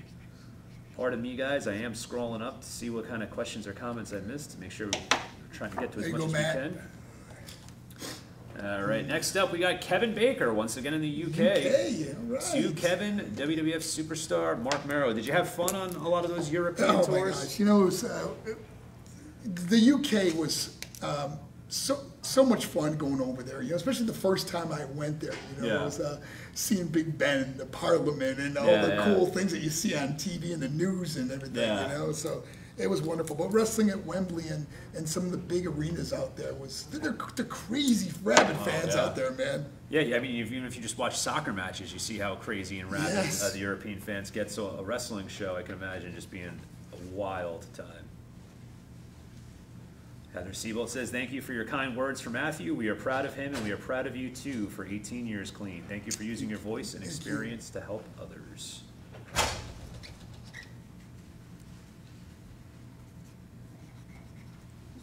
J.R. Sanchez says, Mark, you are an inspiration. Funny story. I met Teddy Long at a show here in Houston a week or so after the Halloween Havoc 1990. He told me to keep an eye out on his new guy, Johnny B. Bad. I was hooked from there. You were just fun to watch. Thank you for the memories. Teddy Long, I've only met briefly a few times, but I've heard nothing but hilarious things about him as well. We would have so much fun. You know, remember he'd hold the hand mitts? Yeah. We'd always punch the glove off his hand. We had the kiss that don't miss. We had so much fun, you know. We danced in the ring together, and we were both really disappointed when they first split us up. Yeah. Because we had something really cool going, you know? Yeah. And we didn't really understand it. We were kind of political, but we didn't want to get split up. But I think that most people, you know, and again, I remembered the Kiss That Don't Miss. I didn't remember the name, but I did remember it. I think most people remember Johnny B. Bad as the babyface. Yeah. I don't think most people think of Johnny B. Bad as the bad guy. I think they remember him as the guy that rescued the Diamond Doll from Diamond Dallas Page and set her free and all of those things. And, of course, you know, the television title run. So, yeah, it would have been interesting to see where that would have went if you had stayed heel. But everything happens for a reason, I guess. Yeah, you know, but even as a babyface, it could have still worked with Teddy because people were cheering us even when we were a heel. You know? So who knows? Yeah, you never know. Mike Gwynn in Warren, Michigan. Red to Mike Gwynn. Right, Mike. I hope you're doing good, my friend. John Gregorio says, "This is John Gregorio." Hi, John. And Mark may remember me from Chicago, but he really helped me through a lot with prayers. This man is a special person. Thank you. Oh, man, thank you so much. And Chicago, I love wrestling at the Rosemont Horizon in Chicago. Do you remember that? Wild wrestling city. Oh, my gosh. I was actually rewatching WrestleMania 13 the other night, not that long ago, and I remember seeing the Bret Hart Stone Cold Steve Austin I Quit match. Oh, wow. Yeah. And they went out into the crowd, and the fans are so rabid. Yes. And there's this guy in a brown leather coat, and he's rubbing Bret Hitman Hart's hair as they're climbing up the stairs, and he's patting Stone Cold in the back, and Lawler just goes, "Hit the drunk!" I was just like, wow. Like, these crowds, I could never imagine nowadays in any other city, wrestling fans like doing that to one of the talents walking through. Right. But back then, they just were, especially in Chicago. It was really interactive, man. Yeah. Michael Towers wants to know, was PN News really nothing but a big old ugly bear? Oh, he's a big old ugly bear. PN News. You stinky bear. No, I used to tease, you know, I mean, obviously we're playing on that. And he was a great guy, though. Yeah. You know, PN News was a really good person. That's awesome. My first feud. That was, yes. My first feud, Johnny B. Bad and PN News. That's bringing back some memories. In fact, one of the matches was with the... when he brought out the rap group. Oh gosh. Ian might need your help on this one. No. PN News. What rap group did he come out with in WCW? Oh, I think they were sisters. Sisters. Salt and Pepper? No. Salt and Pepper, yes. Salt and Pepper was in PN News? I didn't know that. Yes. Salt and Pepper was WWF, wasn't it? They did WrestleMania. They sang Lawrence Taylor to the ring. Yeah, no, but they were with WCW. He had Salt and Pepper come out with him one time. Oh, wow. Yeah, it was big time. Maybe it was in Vogue. No, it was Salt and Pepper. I'm taking your word for it. No, all right, that would make sense. Yeah, but that was very early on, because you got to remember, I was only 7 years old at the time, so I'm a baby. I might actually be the youngest person in the room right now. Actually, no, Michael, I think, is a little younger than me. Damn it. Anyway, Vincente Garcia in Lancaster, California. Vincente, I love that name, man. Oh, J.R. Sanchez even just said Salt and Pepper, so we're starting to get some confirmation in the chat. I had no idea that they were in WCW. I just remember them at WrestleMania 11, bringing Lawrence Taylor to the ring. It was Salt and Pepper. Wow, I'm going to have to look that up later on. Clash of Champions. That was probably like when they just signed their record deal, though, right? They were probably brand new. They had a hot song back then. Okay, because, yeah, when WWE had them, they were pretty huge at that point. J.R. Sanchez, it was at Clash of Champions in Knoxville. This is what I love about the 80s Wrestling Con fans. They're on top of stuff. He said it was at the Clash of the Champions in Knoxville. Yes, so, yes. Thank God for the memories of these fans. Kent Graham in Tennessee, to Kent, IC champ. All right, Kent. Hey, Dennis Grinnell just jumped in, our buddy. Dennis, good to see you, pal.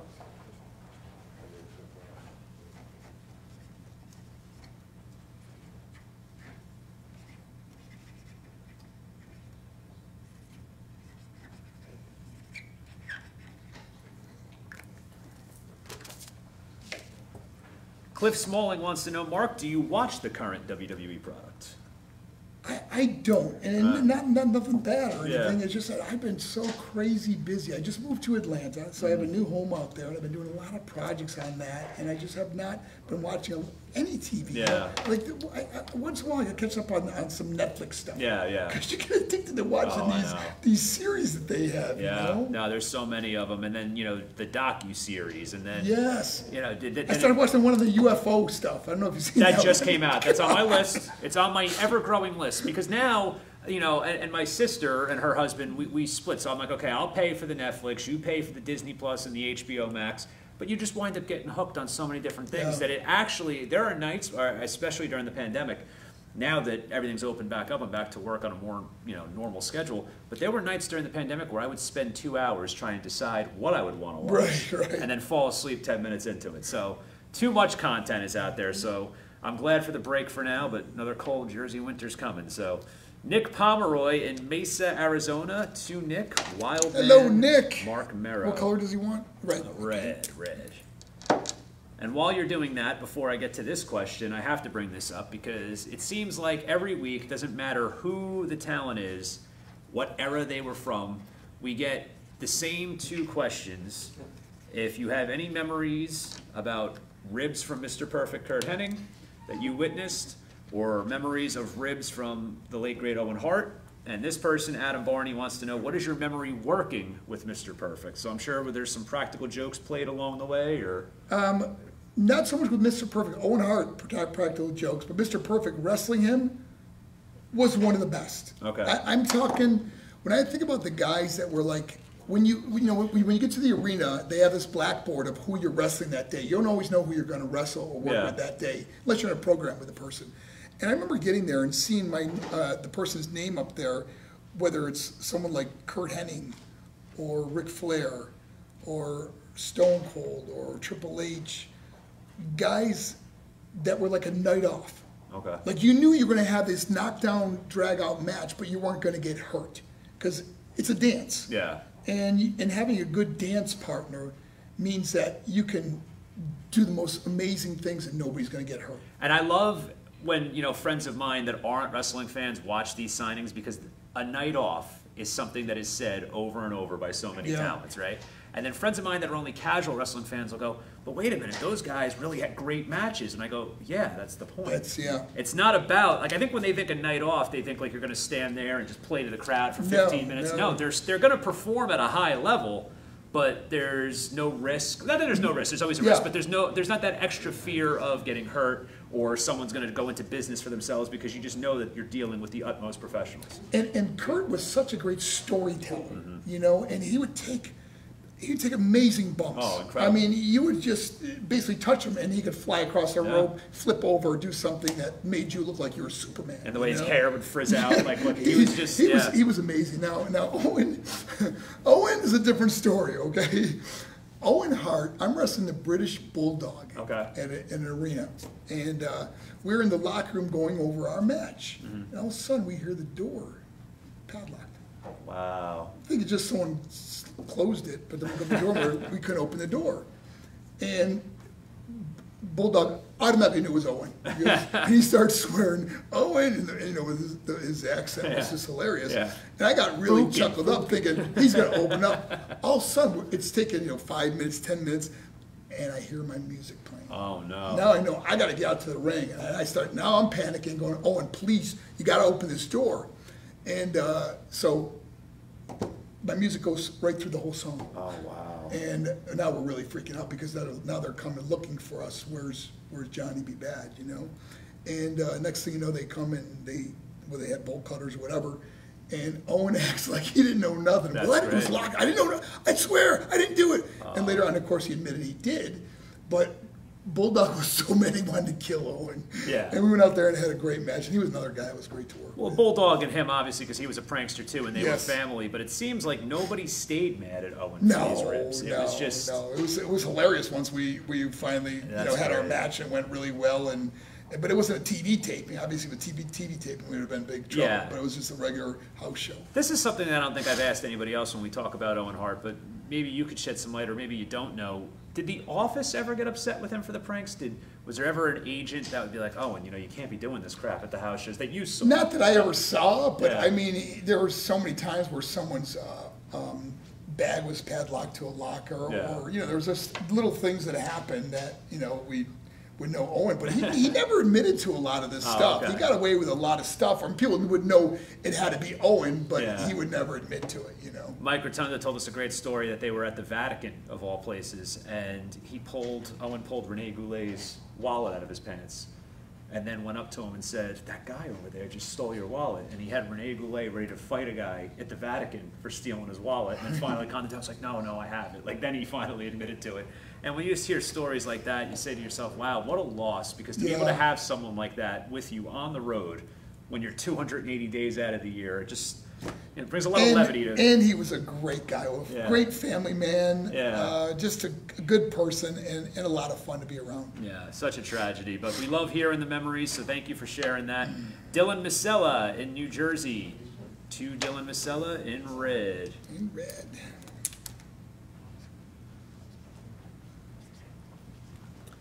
Mitch Beck, I am so fortunate and blessed beyond measure to count Marc Mero as a friend. You would be doing yourself a favor by getting one of these autographs. You will treasure it beyond anything else because Marc is truly one of the most special people in the world. Have fun, Marc. Wow. Who's that? Mitch Beck. Oh, Mitch is a great guy. I met Mitch in New Jersey, and he came out to one of my events, and we became friends, and we started having lunches together. And he's another guy that's a funny guy, great sense of humor, and thanks, Mitch. I look forward to catching up with you, man. That's awesome. 80swrestlingcon.com if you want to take Mitch's advice and order one of those 8x10s. It will be signed by Mr. Mero. Held up, you'll get your shout out. We are got a lot coming in here. Dylan, thank you, my friend. They're coming in. Next up, we got Terrence Skog in Norway, Michigan. To Terry, WWF IC champion. All right, Terry. Don't forget, 80swrestlingcon.com for all the upcoming signings. You can watch videos of all of our past signings that we've been doing. You can also check out the lineup for Virtual Mania 2 this Sunday. What a lineup it is. We got Billy Gunn, D'Lo Brown, the Headbangers, Mosh and Thrasher, and of course, WWE Hall of Famer, current AEW talent, Mark Henry. So it's going to be a very big day. You can watch SummerSlam on Saturday night, hang with us for Virtual Mania 2 on Sunday morning. Next up, we got Matt Stevens in South Carolina, red to Matt.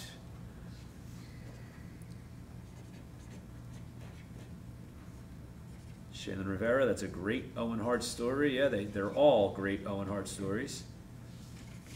Ooh, look at this, breaking news. And it's so funny that you're breaking this now because I saw a post from this guy today, and I was like, he'd be great for a virtual signing.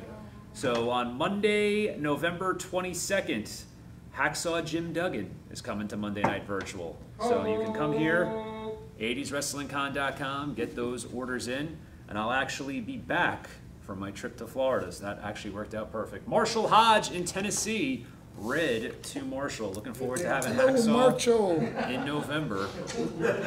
What I missed? It's a good thing, tough guy. Yeah, there you go.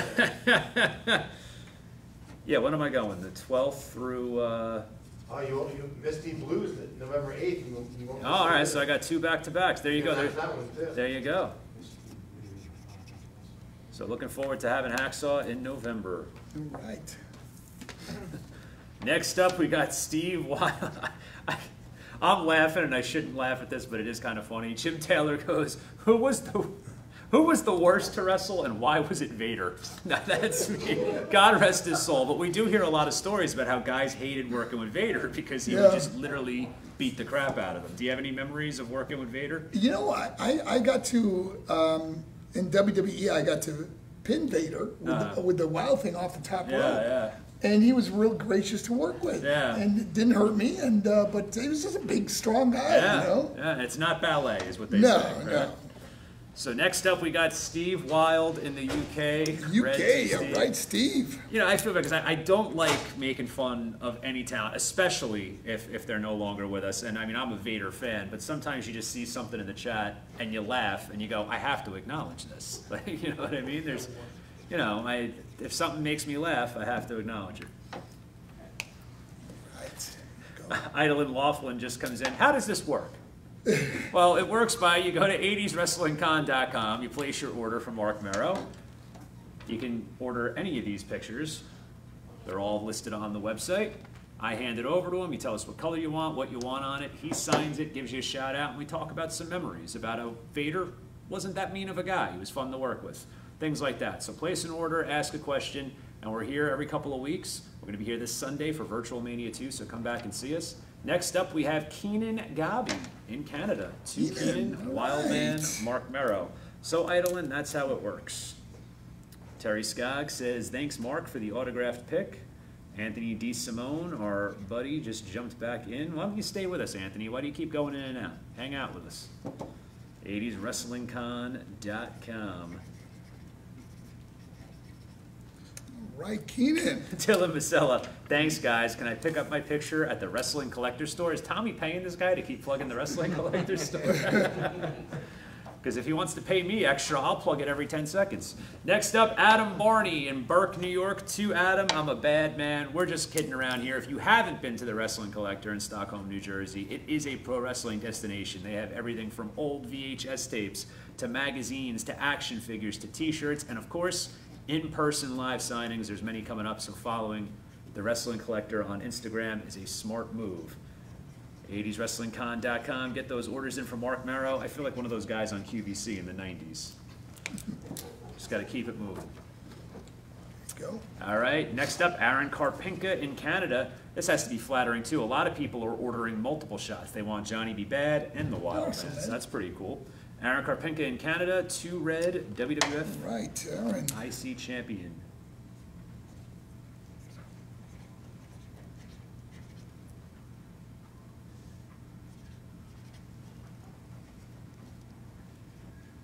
Idolin Laughlin says, thanks. FYI, you're the only one who's pronounced my name right. Well, thank you. That makes me feel better because I feel like I've butchered about 15. So thank you, Idolin. I appreciate it.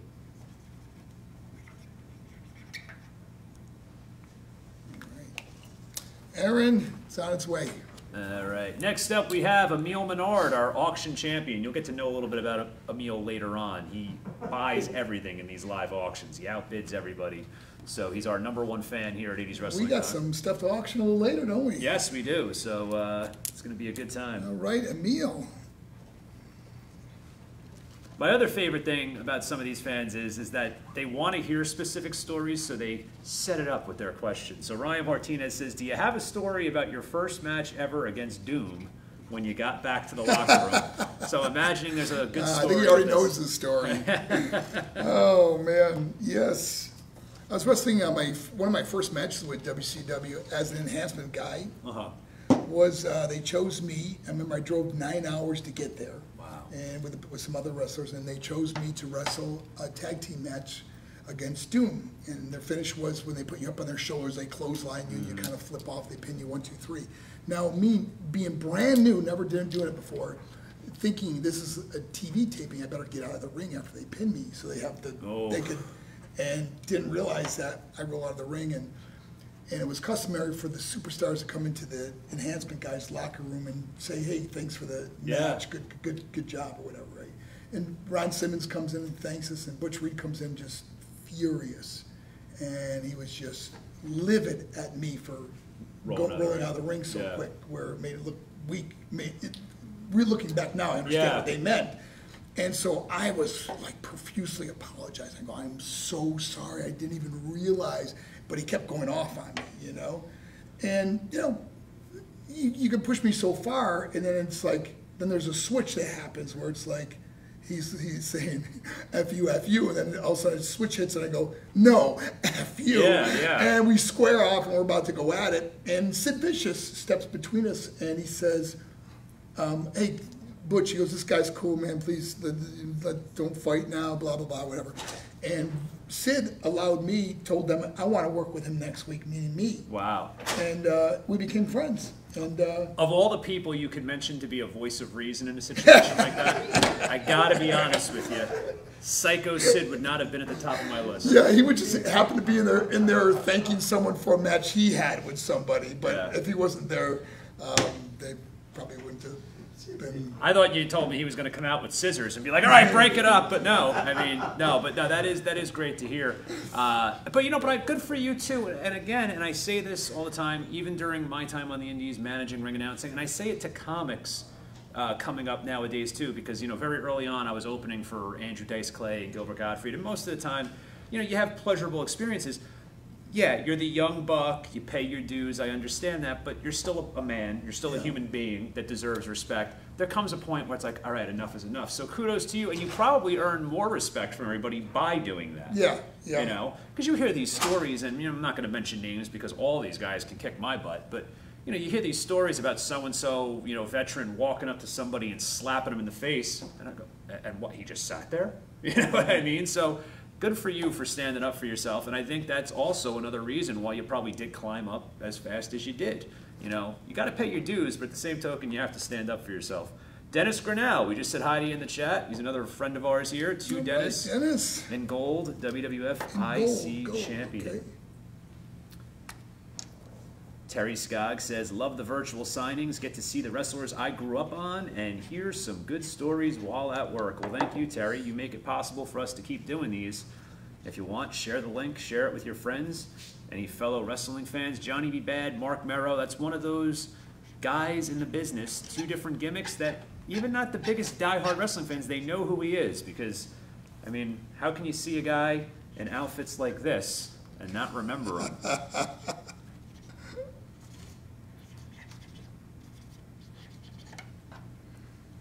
All right, Dennis. I like that gold on there. Looks good. Yeah, and we're staying with the gold, but before we get to that, Brian Gowan wants to know, any good Flair stories? Oh, my gosh. Yes. Probably ones you can't great tell. Flair story. No, there's... I wrestled Rick in the European Cup in Germany. Okay. And when I was a kid, I watched Rick on TV, and I remember watching him, and you know how he would put his hands out like this, then when you go to grab him, you go, woo! Yeah, you know? Now, here I am wrestling Rick as Johnny B. Bad against Ric Flair for the European Cup. And he puts his hands out, and I go to grab him, and he goes, woo! Oh, wow. And I get deja vu. I see myself in the ring. And I see myself as a kid watching him on television while I'm in the ring with Ric Flair. It was the craziest moment. I can remember it like it was yesterday. I was a kid watching Ric Flair doing the same thing he just did to me as a guy wrestling Ric Flair. That's incredible. It was incredible. So, but great guy. Did it make you fun? Did it make you freeze in the moment, or were you able to snap out of it? I chuckled to myself. I just like wow, what a great like I've arrived. I've made it. Yeah. I'm wrestling Ric Flair. You know what I mean? I can tell you still enjoy talking about it. Yeah, it was. It really was a moment I'll never forget. Did you share that with him? Yes, I did. Yeah. And not only that, but he beat me in the match. Yeah. You know, but he beat me by the figure four. But during that whole time, he gave me so much. He gave me 90% of that match. Yeah. And even during the figure four, he had me reverse it on him. Yeah. Like roll over, and now I got him in the figure four. And he's not tapping though, of course, and he eventually got out of it. But eventually the finish was he finally put me in the figure four, and I obviously had to tap out of it. I love hearing that, and I love hearing guys talk about how much he gives, because I grew up a huge fan of the Rockers, Shawn Michaels, Mark Jannetty. Shawn Michaels is my goat, so I remember the match being a young kid where he was still a member of the Rockers, but it was right before he turned. He wrestled Ric Flair in an episode of Primetime Wrestling. And I rewatched that match probably about once a year, and you see Ric Flair selling so much. And then you look back on it, you go, yeah, this was a guy who was just a part of the Rockers. He wasn't Shawn Michaels yet. He wasn't even the Heartbreak Kid. And Flair's taking the back body drop. Yeah. He's doing everything. And Lord Alfred Hayes on commentary, he's like, this Shawn Michaels is a future star. And you're like, wow, now I get it. Like, watching it as a kid, you're just like, what's going on here? But now I can understand what that's all about. So to hear you say that, you go from having deja vu to then he gives you such an amazing match, that has to be such a thrill. He's a veteran that gave so much back to the industry by building up guys that were starting to get their push, but by Ric Flair doing what he did, and guys like let me think of there's so many Sting. other ones.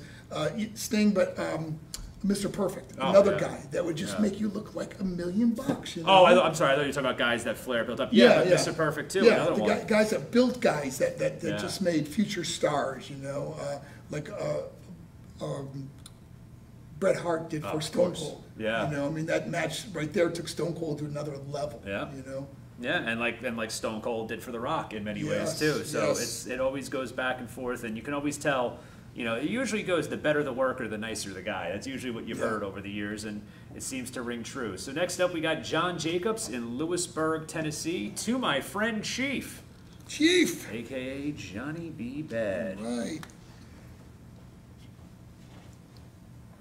Jeff Major, we covered this a little bit earlier, but it's, worth repeating. Marc Mero, sir, how have you managed to age so gracefully and still maintain the build? Jeffrey from Edmonton, Alberta, Canada, you were talking about eating properly and DDP yoga and working out? Well, I train 3 times a week.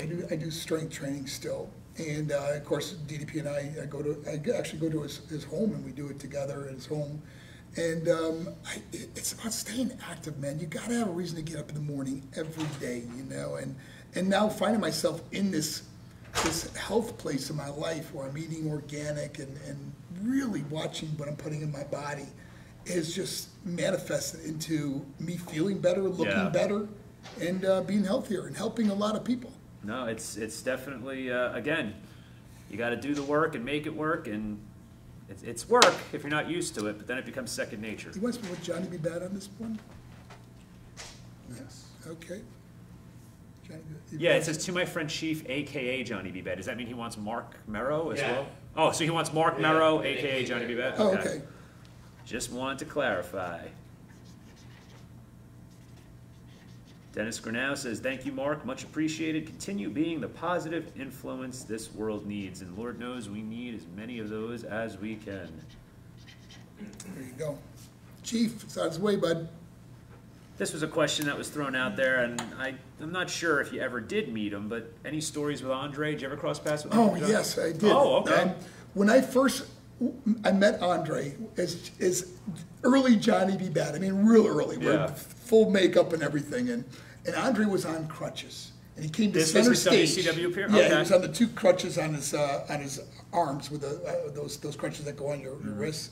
And he walked in, and he watched my match, and he wanted to meet me after. Wow. And he goes, and I'll never forget, as I'm walking over to meet Andre the Giant, he goes, I love Johnny B. Bad. And I'll never forget that. And he was laughing at the way I wrestled.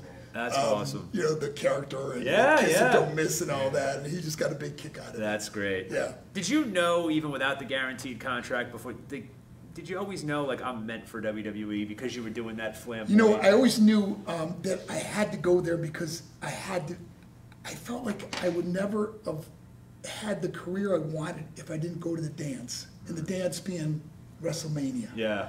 And so going to WrestleMania was that, in my eyes, I made it. Yeah. I wrestled in WrestleMania. But, and people look at my career and stuff, and they can say, you shouldn't have done this, or you should have done that, or would you have any regrets? And I have no regrets. I mean, good or bad, like I said, all the paths I took led to me to where I am today. And maybe if that didn't happen, or it didn't go this way or that way, this wouldn't have happened. Yeah. So you don't really know, but I have no regrets. That's awesome. Yeah. So great to hear. Next up for Sissy Hall in South Carolina, gold to Sissy.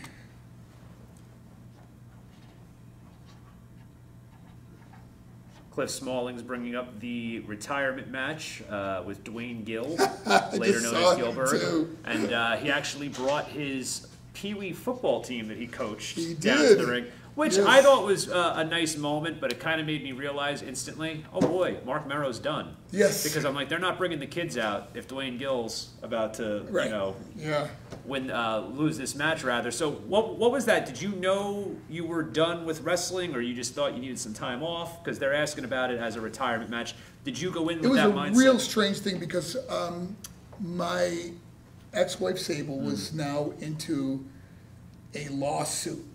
There was a lot of problems that we were having, Yeah. and I did have another match that people, went over to UK and wrestled their pay-per-view with Capital Carnage. Oh, so these matches were right after the lawsuit was filed? You were still there? We were still there. It was really hard. That had to be super awkward. Yeah, really awkward. And I had 3 years left on my guaranteed contract, And man, back then I'm making about $400,000 a year, which is huge money back then, So here I am with 3 years left on my guaranteed contract. They had me do this retirement match. And I'm thinking, that's just really strange. Then I go to UK, but I'm still wrestling, And then we flew home. That's when we decided that we were done. Yeah. And we weren't going to be coming back. Gotcha. Yeah, because I didn't know if that was like an injury thing or... No. Next up, we got Ryan Perry in Tennessee. Just signature, and nobody can beat the Marvelous One. That's in blue. Oh, that's in blue, yes. Okay. Just signature, nobody can beat... You want to write nobody can beat the Marvelous One? I believe so. Okay. I don't know how blue's going to show up on this. I'm black. Well, we'll give it a shot. Okay. 80swrestlingcon.com. Get those orders in. Check out all the great upcoming signings. Virtual Mania 2 live this Sunday all day long. We're going to be here at 9 a.m. kicking things off with Billy Gunn. We're going to have D'Lo Brown, the Headbangers, Mosh and Thrasher, and WWE Hall of Famer, AEW talent, Mark Henry. So it's going to be a very long but very fun day on Sunday. And our 80s Wrestling Con catering manager is going to be bringing us bagels, pizza, and I'm hearing a rumor about tacos. I don't know. I think maybe Jersey Mike's maybe. Jersey Mike's. Oh, look at that. There you go. And then wasn't there also an appearance that you made in WCW in 2000? I vaguely remember with Tank Abbott. Yes. And was that supposed to lead? Because now then at that time, WCW, who the hell knew what was going on? Was that supposed to be a one-off deal, or were there plans? We were talking about coming in and signing the contract, and it just never materialized. And at that point, I didn't really care because I was nursing injuries. Shoulder, I've had 5 shoulder surgeries, 5 elbow surgeries, reattached my bicep, total reconstruction of my knee. So I had so many injuries, and it was just like I was really beat up. Yeah, and if you were going to be Johnny B. Bad again, kind of synonymous with the high fly, and it would have been a very different Johnny B. Bad. So I didn't push it so hard or care so much. I think they felt the same way, so it never materialized. But and they really wanted to get Sable too. Okay. So it was not, Yes, because they had her ringside, I remember, and there was all that controversy. And yes, because remember, we're still legally under contract with WWE, so it was weird situation, a lot of legalities and stuff. Well, what I love hearing about from the Monday Night Wars during that era when we talked to the various talents is nobody knew, as far as talent was concerned, what the hell was going on. So there were guys back in that locker room at WCW that saw Sable come out, and they didn't call her Sable. I believe they may have called her Rita Mero on camera. But like these guys that worked for WCW were like, oh my God, we're bringing in Sable. She's on the show. Like nobody was alerted to anything. Right. Like it's just amazing how you literally knew what you were doing, and that might change 5 minutes before you go back out to the ring. So what a wild time to be involved in the business, but a great time to be a fan. Amanda Bowers in Annapolis, Maryland. Blue to Amanda Bowers. 80swrestlingcon.com. Get those orders in. And I'm putting it out there right now. I didn't talk to the man about it specifically, but I think Johnny B. Bad would make a hell of a manager. I really do. I think Johnny B. Bad is perfect for managing, and AEW would be the place. Bad manager. Yeah, there you go. There you go. Johnny B. Bad maybe managing Sunny Kiss. You never know what could happen. Anything is possible. 80swrestlingcon.com. Get those orders in. Right. One of your best matches ever, says Ryan Martinez, was against Brian Pillman. Any good stories working with him? Yes, man. I'll never forget that match because it was a 30-minute match. And it was, I believe it was Fall Brawl? Fall Brawl or War Games? One of them. I think it was Fall Brawl. Fall Brawl, yes.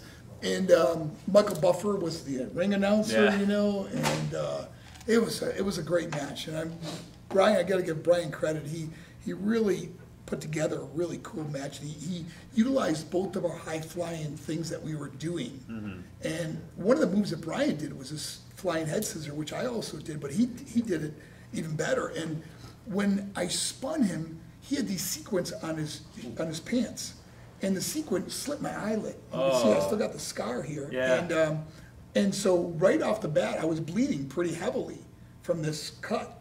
And I remember it kept getting in my eyes. And so, but it didn't hinder our match at all. But it was right off the bat, I was busted open pretty bad. And it was from his sequence on his, his trunks. As a teenager during that time, a young teenager listening to grunge music and stuff, I loved Brian Pillman. It was the whole loose cannon gimmick. He was the first guy to kind of blur the lines, which has been discussed so many times and so many different shows like Dark Side of the Ring and whatnot. But when you were there in WWE during that time, and I know Brian was going through a lot, he had the car accident injury, how crazy was it? Were some of the guys really confused, like, is he working us right now, or is this part of it? It was really blurred. It was really well done. You know, the whole gun thing with Stone Cold, really well done. His son is a really good friend of mine today, and his son and his daughter both came up to one of my presentations. So we've been friends for years now, and seeing his son now do well, you know, it's great. So it's really cool. But it was a. And what was his aunt's name? She deserves a shout out. What was it? Linda. Linda Pillman. Linda Pillman. Yes, and I believe the guys from Dark Side of the Ring even made her own T-shirt. Talk about an incredible woman. Oh, she is amazing. And yes, they all came out to my presentation, so I got to meet them all and get to know them. Yeah. And I just couldn't be happier for that family and how well they're all doing now. Yeah, no, it's an awesome. It's a tragic story, but it does have Linda a happy Pillman ending. became the mom in a sense of the overseer of everybody, and really encouraged these kids to do well in life, and they both are doing so amazing. No, that's great. That's so great to hear. And like I said, I was a huge Brian Pillman fan, but when when you follow wrestling and you read everything that's going on, and now it's all out in the mainstream, all the exposed secrets and whatnot, you have to put yourself in the position of the talent and wonder what they're thinking. When you're seeing some of this craziness going on, you're like, are you feeling uncomfortable at the time? Or are you going, okay, it's probably a work, but it really is a circus lifestyle compared to what it is now.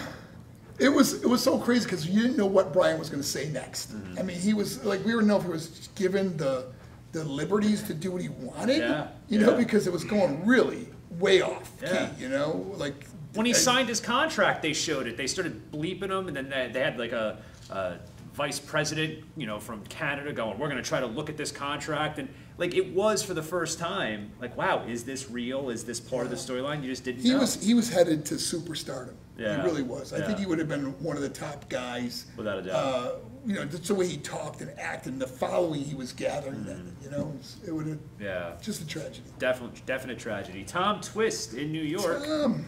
I'm a bad man in blue. In blue.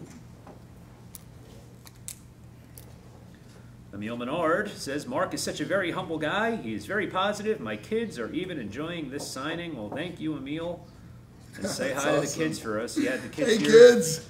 He's coming down this weekend. Oh, he's coming for Virtual Mania too. Good stuff. Just scrolling up, trying to read through these comments.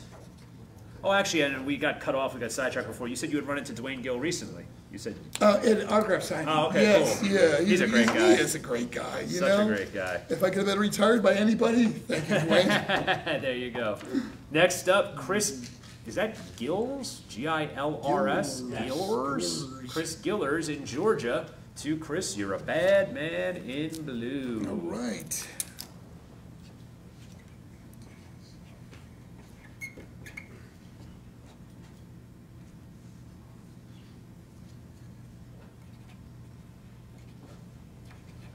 Ken Graham goes, late to the party here. Have you talked about the Brawl for All? Yes, we have. 80swrestlingcon.com in the next couple days. But if you have any question that might not be related to what we already discussed, basically we covered that it was a bad idea. Nobody thought it was a good idea, and it didn't make much sense. So if you have any other insight other than that, please feel free to add it in the chat. But I think we pretty much summed it up perfectly. But hey, if you got something for us, hit us with it. You're a bad man. I wrote to Chris, I'm a bad man, and so are you. So that's okay. talk to Tommy. I'm gonna talk to him. Yeah, I'll do it over if there's a problem, okay? All right, Fernando Bori in New Jersey, blue to Fernando, 3-time WCW To TV Fernando. champ. And we could tell he spent a lot of time as a boxer, Mr. Mero did, because his hand is not cramped up once. These signings are coming in.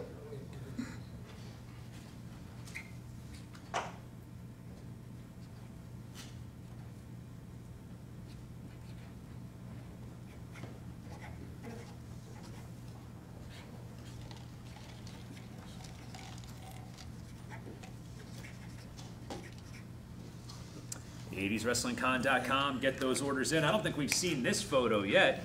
It's another one for Chris. But oh wow, that's another. Ooh. Yeah, it's a tough one. This is like a Miami Vice Duran video.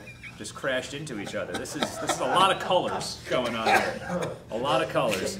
Signature, and I'm going to kick your booty with my Tutti Frutti. Well, there you go. If you're going to have that inscription, that's the picture for it. You know. Is this 281? Two blue? Well, it's no, a signature, but it's for Chris Gillers again. Sorry if I keep butchering your name. If you'd like to spell it phonetically in the chat, please feel free to do that. '80swrestlingcon.com. We're having a great time here with Marc Mero. So many stories, lots of fun memories. If you want to participate, please feel free to jump in on the chat with any questions or comments. But don't forget, you can go to '80swrestlingcon.com. That's how we pay the bills. Place those orders for Mr. Mero to sign an 8x10 for you. He will hold it up, shout it out. Don't forget to follow at '80s Wrestling on Instagram. You can follow me at Ryan Mar Comedy, Ryan M-A-H-E-R Comedy. You're on Instagram as Marc Mero or the Marc Mero? I'm trying to remember. Instagram, I'm at Marc Mero. At Marc Mero on Instagram. I'm a follower. I should have known that. I see all of his pictures. Guys living the life down there in Georgia. Very jealous. Beautiful weather all year round. Yeah, I'm thinking about Florida myself. I can't handle this Jersey weather anymore. Can't handle it. All right, Chris, I'm going to kick your booty with my Tutti Frutti. Next up, we got Justin Frazier in Pennsylvania. Just signature, and I'm so pretty. Just signature. To Justin? No, just a signature. Oh, just signature, okay. If you're asking questions about current talent, Mr. Mero just stated he's not currently watching the product. Now, I did meet, DDP and I, we do our yoga together, and every once in a while some of the guys from AEW come over and do yoga with us, and we had Darby Allin with us. Okay. And so I didn't know, I never watched Darby before, but just getting to know him through Dallas, we became friends, and so he started showing me some of his stuff, and I thought, this guy gets tossed around like, like Rey Mysterio did, you know? And then he was telling me about a match he was having with Sting. And Sting and I obviously wrestled together. I know Sting is a friend. So I checked him out, and I was just became a fan. Love his stuff, man. And I'm telling you, I don't know if it's the pandemic that softened me in some ways or whatever, but I used to kind of be a little bit more of a wrestling purist, right? And I still am in many ways. There's a lot of things that I see that annoy me and drive me crazy. But when I watch Orange Cassidy now with the hands in the pockets, like sometimes, and you just laugh. It's funny, it's entertaining. It's what wrestling's supposed to be in a lot of ways. But, again, if I see it over and over again, I start to get a little annoyed. But, there's a little bit of room for everything, and that's what I like to see. It went from being a business where you were either a fan or you weren't, to now there are so many people because they can identify with an Orange Cassidy or a Darby Allin or whatever. So it's a great thing for the business in many ways. And like I said, Johnny B. Bad as a manager in AEW. That's money. So let's see if it happens. Next up, we got Chris DeFano in Wisconsin. Blue to Chris. To you, Chris. Sean Barton wants to know if you have any interesting stories about working with Luna. Oh my gosh, WrestleMania. I mean, that was the first mixed tag match ever. Another first that I was in, Yeah.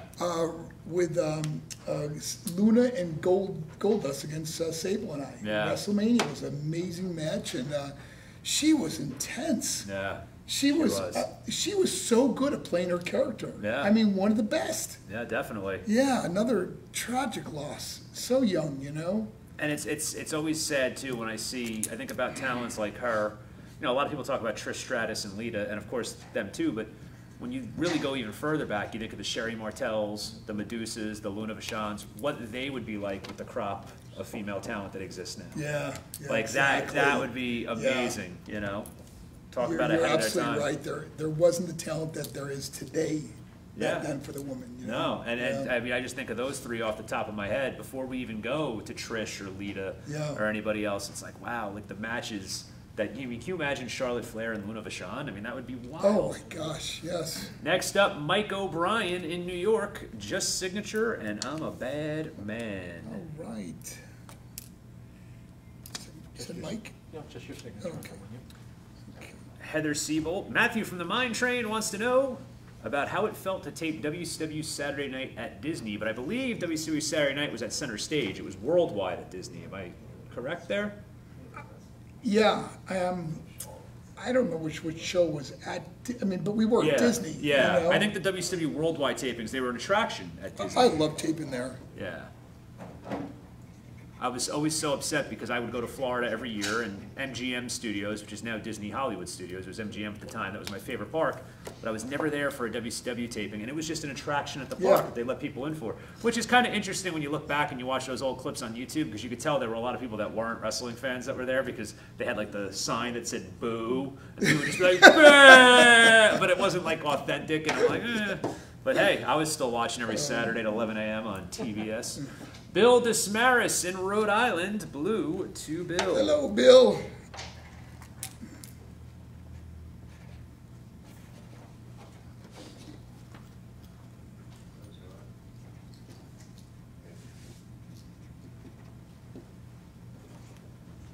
You actually take over for a second. I'm going to step out for 1 second. Mr. Ian Levy, the 80s Wrestling Con catering manager, is going to take over for a little bit. Ian, you got some big shoes to fill, buddy. If you got any Nikita Koloff stories, he loves Nikita. Oh, Nikita's a great guy, Yeah, he man. was. Yes. We had him here a couple months ago for a virtual. Oh, yeah? Yeah, he did Awesome, really well. man. Yep. And here we have to James Dunn from, looks like Statesville, Hello, North James. Carolina. Just your signature on that. Okay. In blue.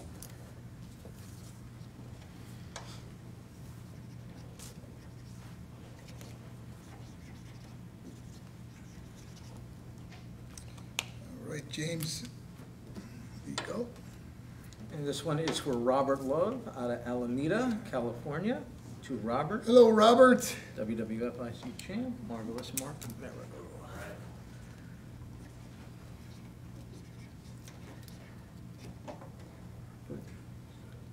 We're gonna redo that. That was gonna be in green. Going green, Yeah. okay. Okay. We will, Yep, we'll come back to that one. okay.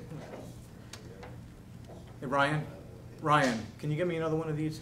Yeah. Please, thanks. All right, this one In pink. for Robert Love. Oh, so Robert's gonna have green and pink. Okay. So to Robert, the kiss that don't miss on that. Okay, to Robert. Yep.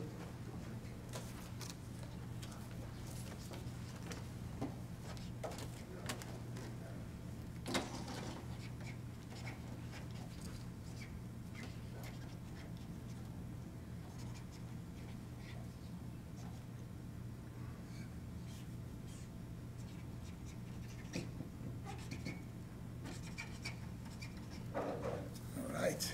And this one in green to Robert.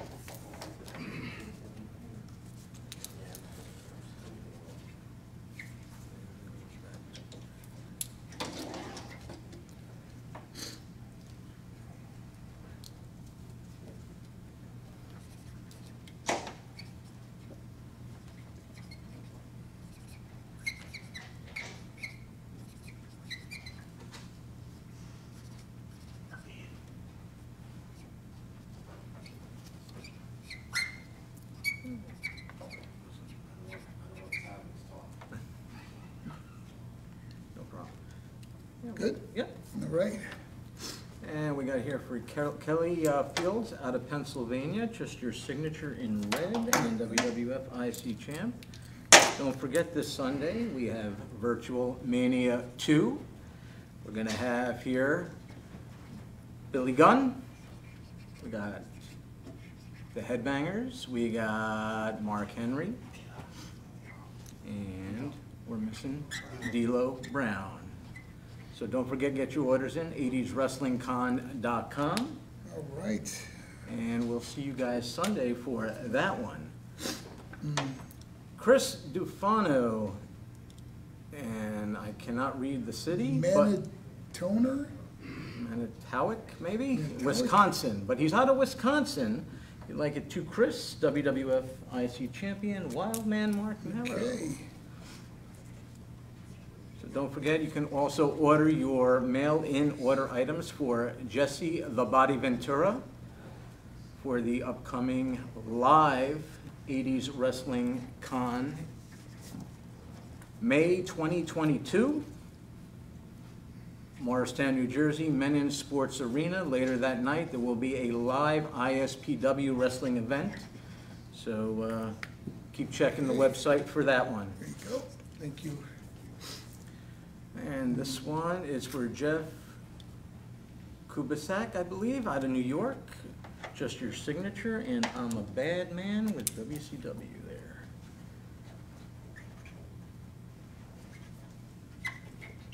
Oh, I think it's the same guy, right?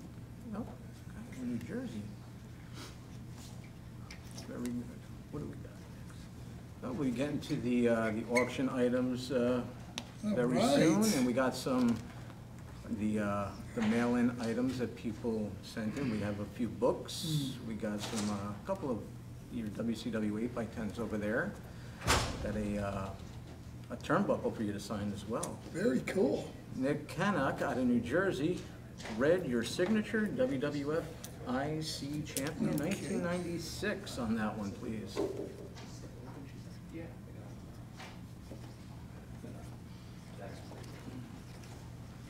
Ladies and gentlemen, Ryan Marr. Oh wow, you were in a hurry. You didn't even ask if I was ready. I could just be walking back. I'm sure you're ready. Since when are you camera shy? All right. Let me go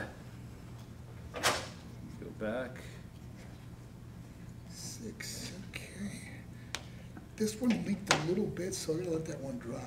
Oh, all right. See that? There you go. Okay. It looks like it was written in blood. Yeah. All right, so I'm going back. I apologize. I had to step out for a second. Nature calls over these live processes. So next up we have Brian Mullis in Temple Terrace, Florida. The Right. Kiss That Don't Miss in black after the signature. All right, so allow me a few moments here to scroll up and see if I missed anything in the chat.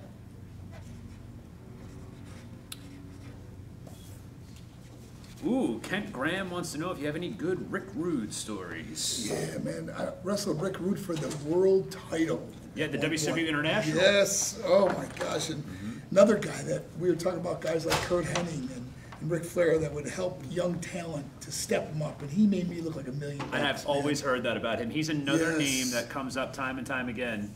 I haven't interviewed Kevin Nash in one of these virtual signings, but I remember him talking in many interviews. Thank you so much. I appreciate that. I remember him saying in many interviews that Rick Rude and the car rides, you know, town to town, taught him more about the business than anybody else. And he also mentioned Kurt Hennig and all those guys, and of course they were best friends. Yeah, he was amazing talent to work with, and a good guy, man. You know, Yeah. I got along really well with him too. Next up, Luke Glover in Texas. Just signature, and I'm a bad man. In black. Okay. All right, so here is the full list of all the upcoming signings that we have at 80swrestlingcon.com. You can go to and place your order. Don't forget, there's the Wrestling Collector Superstore. There's going to be in-store appearances. These are strictly the virtual signings that I will be at and hosting alongside the great staff here.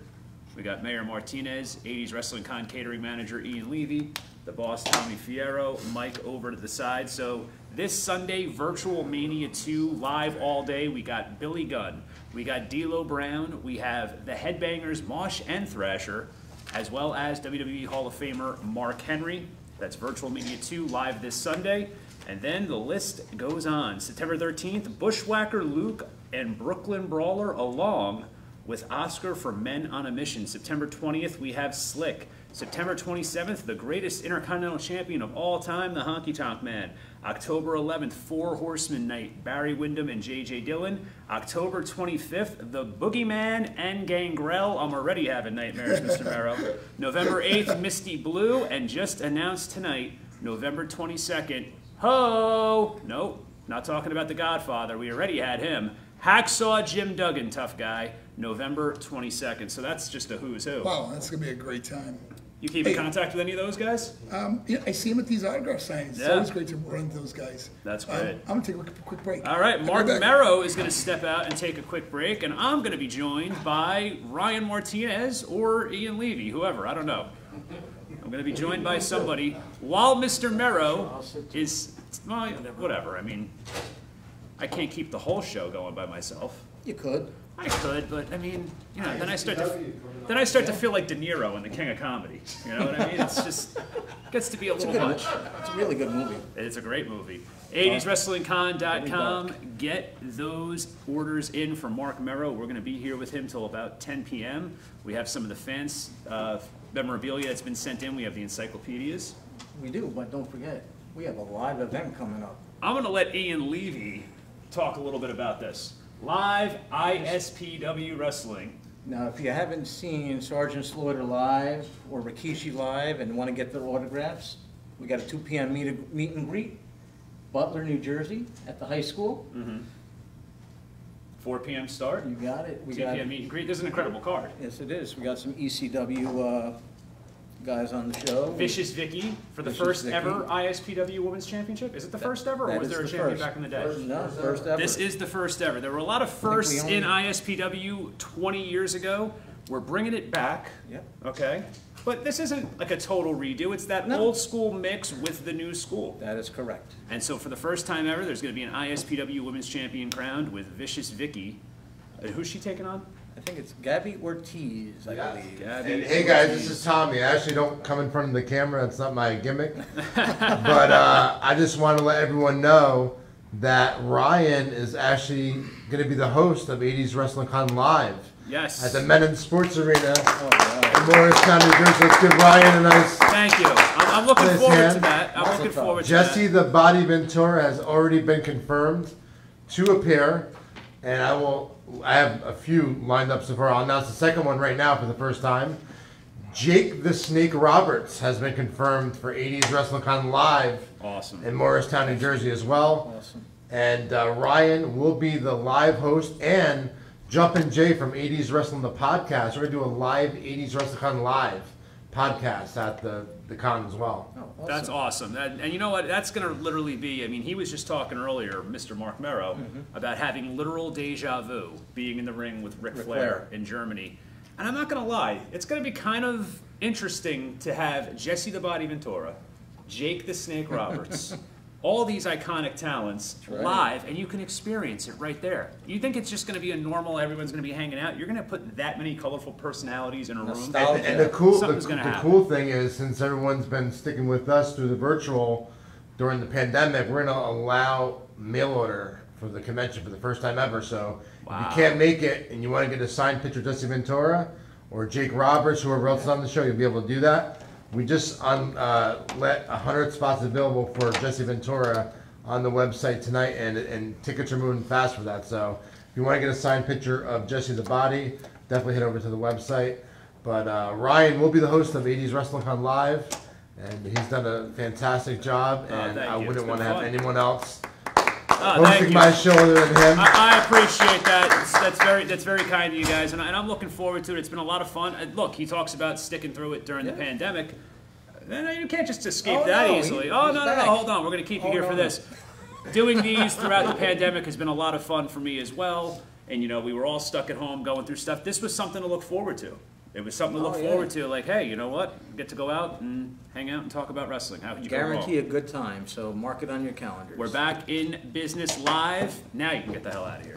All right. And now, returning WCW Television Champion, WWE Intercontinental Champion, Mr. Marc Mero, Johnny B. Bad, The Wild Man, and Marvelous. I remember it this time. I'm back. He got very upset off camera before we started because I forgot Marvelous Marc Mero. But we'll talk about him in just a little bit because, you know, again, that was kind of towards the tail end, but kind of had that badass look going. You kind of were mixing like Mike Tyson there a little bit with the bandana coming out. You know, it was fun to play that. You know, Yeah. and you know, we had so much heat back then. You Yeah. know, with the animosity with Sable and myself, and you know, and boy, that was a crazy time. Yeah, and what a time, a great time to be a wrestling fan, though. And again, we've talked about it with every talent that we've had here week after week. Everybody had a role. Yeah. There was none of this talk like you see now about, this guy is a jobber, this guy can't get to the mid-card. Everybody had a role during the Attitude Era, so. It was the best time to be in the business. You know, when you look back, and I remember being in the locker room and thinking of who was in there. There's The Rock, there's Stone Cold, there's Shawn Michaels, there's The Undertaker. You know, there's Big Show, there's this, you know, there's like just everyone that I got to work with over the years. And that's why I love that we've, here at 80s Wrestling Con collectively, it's all about 80s wrestling, that's the golden era, but we've included a lot of the Attitude Era and early WCW stars in that because, again, what a wild time to break into the mainstream. And not that it didn't in the 80s, that's when you had MTV and everything else, but, I mean, you guys were juggernauts. You were all rock stars back then. Yeah. And no TMZ or paparazzi back then. People were a little nicer. Reggie Williamson in San Diego, California. Silver this time to okay. Reggie. Billy Srirachi, can I ask Marc Mero a question? Sure, shoot. What do you got, Billy?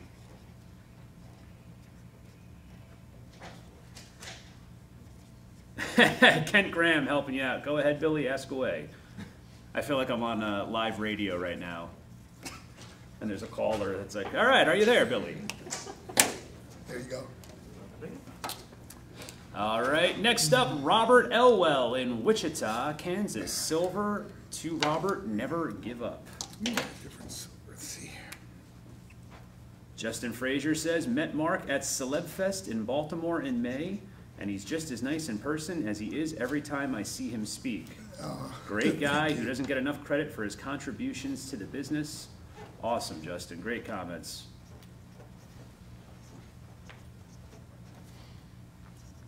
'80swrestlingcon.com. A lot of big announcements made tonight. Go to '80swrestlingcon.com to check out all the great upcoming signings. Virtual Mania 2 live this Sunday. Go. Ryan Evans in Maryland is up next. Silver, just signature for Ryan Evans.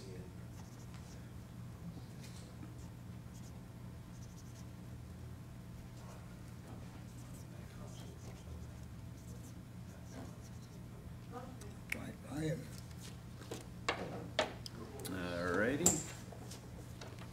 All right, next up, Bob Fenderlender in New Jersey. Fender lender. Yeah. I like that. And a few weeks ago, I was in a fender bender. No, but I think that always makes me giggle when you look at it really fast. Bob Fenderlender. But how you doing, Bob? And he wants just signature. And Wild Man Marc Mero Right. in blue.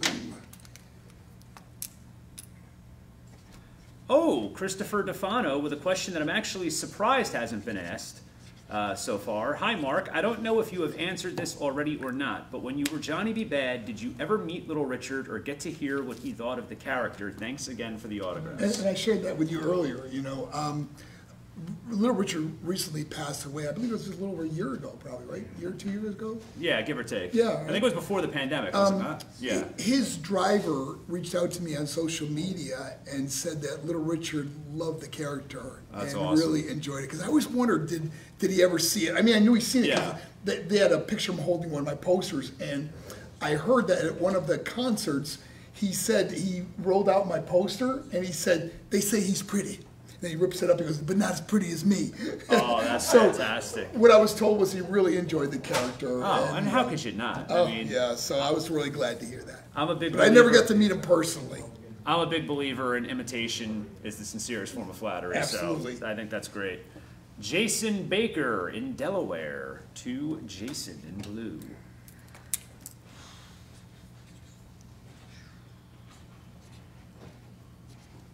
Reggie Williamson says, awesome, thanks for the autograph. Loved watching your matches. Your moveset was ahead of the times and you made every persona work on your own. Can we get another one of these? I wrote the wrong name on there. Sure.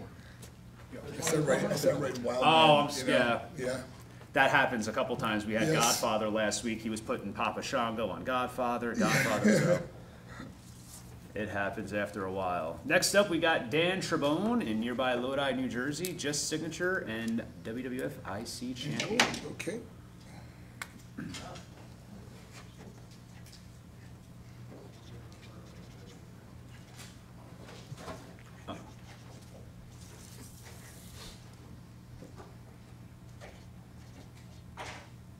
Billy, that question was already covered. Go to 80swrestlingcon.com in a couple days. Guys, I'm sorry if I just acknowledge you like that. I'm not trying to be rude, but no sense in repeating the questions. So, Okay. 80swrestlingcon.com in the next couple days, you can watch this entire shoot interview back. Jason, this is the redo, the Jason Okay. Belair for blue. Sorry about that, Jason. Janelle Anselmo says the confetti cannon was so cool. That was The the Bad Bad Blaster, Blaster, yep. yes. You know, we actually, on live TV, we'd actually put $5 and $10 bills in there, so when we shot them out, you know, people in the audience would be holding up, they'd like money. Yeah. So when we go to house shows, we put fake money in this, and in Johnny we trust. Oh, that's great. That's great. Yeah, and then years later, I think JBL, they did the fake money thing too. That was popular for a little bit there. Oh, yeah. In WWE. Everything in wrestling is a redo at some point, right? Yep. All right, next up we got Ben Teller in Connecticut. Gold, just signature, 3-time WCW TV champ. Oof. Remember how you said earlier about the pizza? Yeah. I think it might Yep. it's getting to me before it's getting to you tonight there, Mr. Mero. I'm in big trouble. It was so delicious, but I haven't had it in a while, so. Kent Graham. Oh, well, I wanted to know this too, because I said I believed you were the first person in the United States that I saw do it. Kent Graham goes, I always loved the shooting star press you did. Where did you get the idea of doing it? You had said the diving board as a kid. But as a kid, but seeing it over in Japan, when Okay. I wrestled in Japan, I saw someone do it over in Japan, and I thought it was the most incredible thing. you Yeah. know? And then as a kid, we used to do all these crazy, like the Mero salt was something I did as a kid on Yeah. a diving board, not even thinking I'd be doing this in a wrestling ring someday. Yeah. But I thought, you know, people always look at the shooting star press as being an incredible move, but it was the Mero salt was really the most dangerous move because when you jump, you turn in midair and then land on the ropes and then do a moonsault. Yeah. The problem with that was that, you know, all us wrestlers would all wear oil on our bodies, you know, so it makes you look shiny and bigger on TV, you know, and brings out your tan. But the problem with that is that the ropes were all full of oil too, and turnbuckles. So when you climb up top, it's very slippery. Yeah. So when you jump and spin in the air and then have to land your feet on those ropes to do another flip was always really challenging. Well, perfect question for you that I just thought of, because we were talking with Dean Malenko a couple weeks ago, and Dean was talking about the difference in size of a WCW ring Yes, and a WWE yeah. ring, and how the ropes are different. Yeah. So you being a high flyer, because Dean said, he goes, you know, I didn't really use the top rope or anything like that as often. Right. But, you know, he was still very active in the ring. You using that top rope a lot and, you know, performing these high-risk maneuvers, how long did it take you to adjust to the different size rings? It was weird because the WWE rings were ropes. Okay. And they gave so much more. And so you didn't get that spring like those steel cables did at WCW. I mean, you could just jump and you fly on those things. You know? But WWE ropes were much different. And I'd always ask them to tighten them before my matches because I knew I would be doing, I knew my finish was going to be the wild thing off the top rope. Yeah. So I needed them really tight for me. And many times right before my match, they'd go out and, you know, during a commercial break or whatever and tighten those ropes for me. Oh, good. That's good to know. Yeah, because you always hear different, you know, things, and you always wonder, is that like fan lore that, you know, there's huge different sizes between the rings, but you guys keep There confirming was, it, yes. so. Now, do they warn you of that when you sign? Like, does anyone tell you, hey, it's, No, nobody cares. You got to figure out a lot of stuff on your own, I can man, imagine. real quick. I can imagine. Andy from Arizona is up next. Johnny B. Bad, Hello, three-time WCW television champion. Jonathan Jacobs says, please read to Mark. Mark is my Facebook and Instagram buddy. He always takes some time to interact with me. I told him on his birthday if he would have had the spring of the ropes, he'd had a successful double marisol. There you go. Tell him to get one of those small trampolines and he'll nail it. Also, Mark, real champion outside the ring. The work he does with our youth, God bless him. Much love and respect, Mark. John Jacobs. Oh, thank you, Mark. That is awesome. Mark, I appreciate the thoughts of getting the trampoline and all that, but I'm telling you, on Labor Day, I'm going back to Lake Lanier. I'm going to the top of that deck, and I'm going to nail the double Mero salt. Even though I said I was going to do it on my 61st birthday, I was very close, but I'm going to get it on Labor Day. Okay, so check it out. We'll be doing it live on Facebook again. I got to tell you, you can really, you know, and this is not taking anything away from any of the previous talent that we've had because they've all been great with our fans, but just from these comments coming in, it's like a lot of these people are talking to you as if you are just an old friend of theirs. Yeah. So the connections that you've made through social media with people is really just awesome to see. And we're seeing it right now in the chat because there's so many people commenting that have their own little personal story with you. So this is cool. And when live conventions are back, go see this guy, and hopefully we can have him involved with 80s great. Wrestling Con in the future. Next up, we have Jim Myers, San Francisco, California. Blue Wildman Marc Mero. Janelle Anselmo asked, did he already talk about his boxing career? Always wondered if he wanted to go pro. Yep, that was probably within the first 10 minutes that was discussed. So please go to 80swrestlingcon.com. In the coming days, you'll be able to see the full. I'm the only guy you know that got knocked out shadowboxing.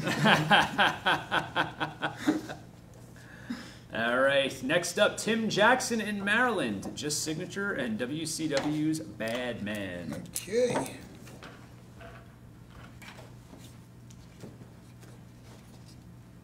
'80swrestlingcon.com. A lot of big announcements were made tonight. Go to the website for all the information about Virtual Mania 2 live this Sunday.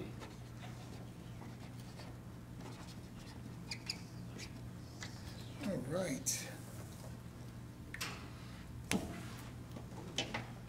Is this the stuff that's up next, or? It is. All right. Sorry, I can't. It's okay. No worries. Are these the auction items? No, I'm kidding. Are these No, so these are actually my favorite part of these signings. It's something that's always cool that I love to come here and check out. People can send in their stuff in advance, yeah. and then we get it sent back to them, so they can go to 80swrestlingcon.com to find out how they can send in their personal memorabilia to be signed by the talent at the upcoming signings. And I remember these because these were the Jakks Pacific WWF action figures, and this was the Manager Series, and so this was very early Marc Mero along with Sable. I think that's actually right from when you rescued her from the evil Triple H, right? So there you go, old school. Yeah. I think I was on drugs at that time. So for the action figure. That might have been before 2003 because... Yeah, this was 1995, I believe, right? Does it say on the back here? 1997 it was. Okay. So yeah, so you debuted at the end of 1996. Yeah. And so then this came out in 1997, so this is pretty early on. Wildman Marc Mero. I like the haircut that's used on the photo there. There you go. That was the Wildman haircut. Yes. Very impressive. So this is Sean McBride. It's always cool to see these sent in, and he wants blue, just Signature. Going back, and looking back on this, you know, obviously being married to Rena at the time was so cool to have you and your wife show up on a Manager series like this. Yeah, that's awesome. That's wild. I can only imagine what it must have been like to be your neighbors. Like, you know what I mean? Like, they're like, oh, here comes Mark and Sable again, right? Like, because again, you guys were rock stars at the time.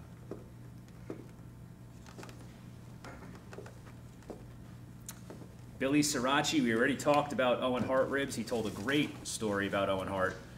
So I want you to go to 80swrestlingcon.com and check that out in the coming days. Okay, is this a rib, this name? John Golombuski. I got it, John Golombuski. Silver, just Signature. Okay. So I guess we could do that right there. That is so cool. That's when I won the Intercontinental belt. Yeah, against Farouk. Yeah. Right. Who is a great guy. Yeah, we had him. That was one of the first signings I hosted very early on. One of my favorites. When next time you get him, and I want him to tell you the story. Okay. You remind him to tell you the lawnmower story. Okay, that's all I want to say. Okay. All right. Tommy Fierro, take note. The next time we have Ron Simmons, we have to ask him the lawnmower story. Okay. All right. This is another WWF trading card. Wild Man Marc Mero. This was like a cartoonish line they put out, I guess. So this is like a cartoon version of Wild Man Marc Mero. This is for Sean Barton. In black. Black to SB1. Okay.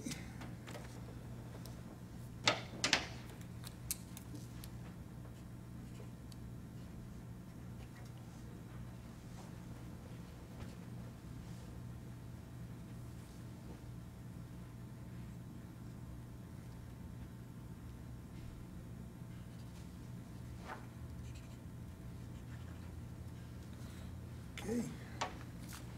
All right, here we are once again with the Bad Blaster that Janelle Anselmo just talked about a little bit. Justin Frazier in Pennsylvania. To Justin, I'm a bad man.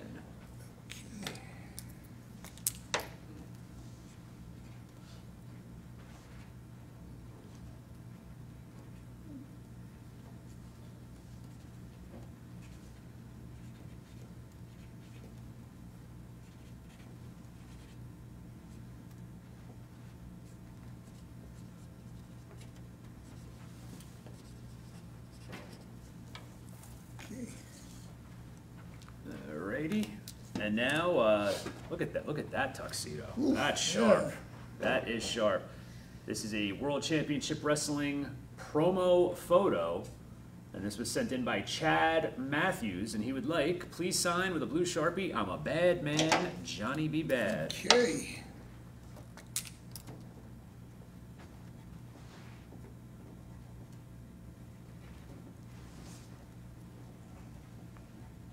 Now these are the parts where I'm a little more quiet. We hold off on the questions because there's no redos on these, so bear with us.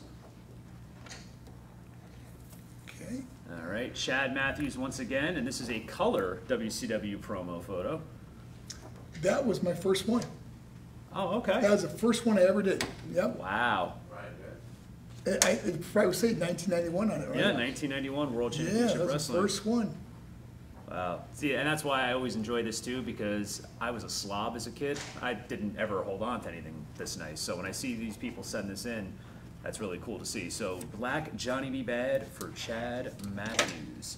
Emil Menard says, any hints on auctions? Well, you know what, Emil? Now you gotta wait. Now, we're gonna be coming up with the auction in just a little bit. I love how Emil says any hints, as if he doesn't, already have the fingers ready to go, checking what's in his PayPal account. Yeah. Now, we love you, Emil. We're going to be doing the auction in just a little bit. All right, Alan S. in the UK, Wow, silver, a real Marc Mero. turnbuckle. Yeah, WWF turnbuckle. Wow. So he wants Marc Mero, and then Okay. That's a rare and then thing. Wild Man, former IC champ on the bottom.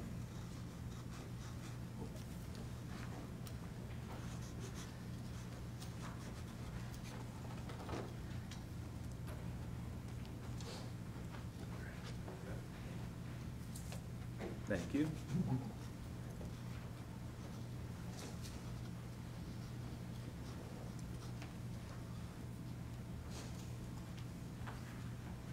Janelle Anselmo goes, the hint is Emil wins them all. That's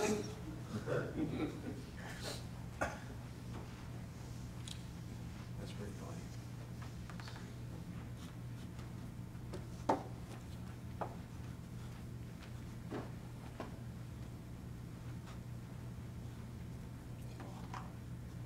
Oh, I actually had that. Okay. But again, yeah, because you know what? They were like the LJNs, so you used to be able to have dream matches, you know?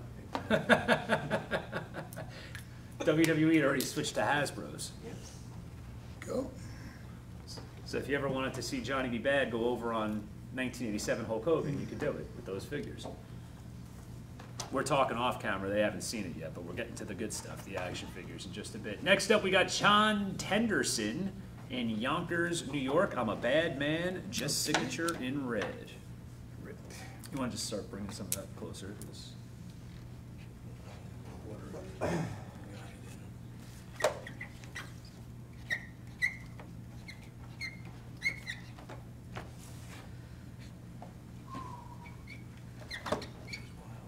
Oh, these are the auction. Yep. Oh, These are okay. all auction now. Okay.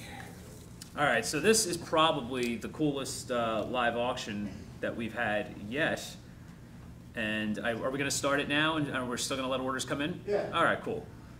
All right, so guys, this is how this is going to work. We have an awesome auction up for grabs, all these different items, and here's how it's going to work. I'm going to hold one up. You're going to set the timer. What are we going to do? 2 minutes, 3 minutes? 3 minutes. 3 minutes per item. So we're going to spend 3 minutes per item, and you're just going to talk about it, riff about it. Here we have the WWF Magazine Breakout, Sable on the cover, Marc, Mero, and Sable in the behind, and it's a little awkward holding this up, I'm not going to lie. But anyway, this is the first magazine that's up for grabs. $50 each. Start the clock now, especially for this one. Let's get this one out of the way. $50. What year was this? This was August of 1998. Great magazine, though. At the time, this is when they were also releasing the Raw magazine. And so there's a cover story about you guys. This was the infamous getting power bombed by Sable. Yeah. Much talked about Yes. to this day. Any thoughts you'd like to share about that, or? Well, you know, many people say that ruined my career. Wrestlers that were friends and stuff, and looking back and thinking about. But here's the thing: I was on a guaranteed contract. I mean, I got paid the same whether I win, lose, draw, or anything. So I got paid the same every single week. Yeah. Realize we're a married couple. Yeah. Let me be the guy that builds her up and makes her the superstar, because they're backing up the Brinks truck to our house at the time. Yeah. Her merchandise is selling only second to like Stone Cold at that time, you know? Yeah.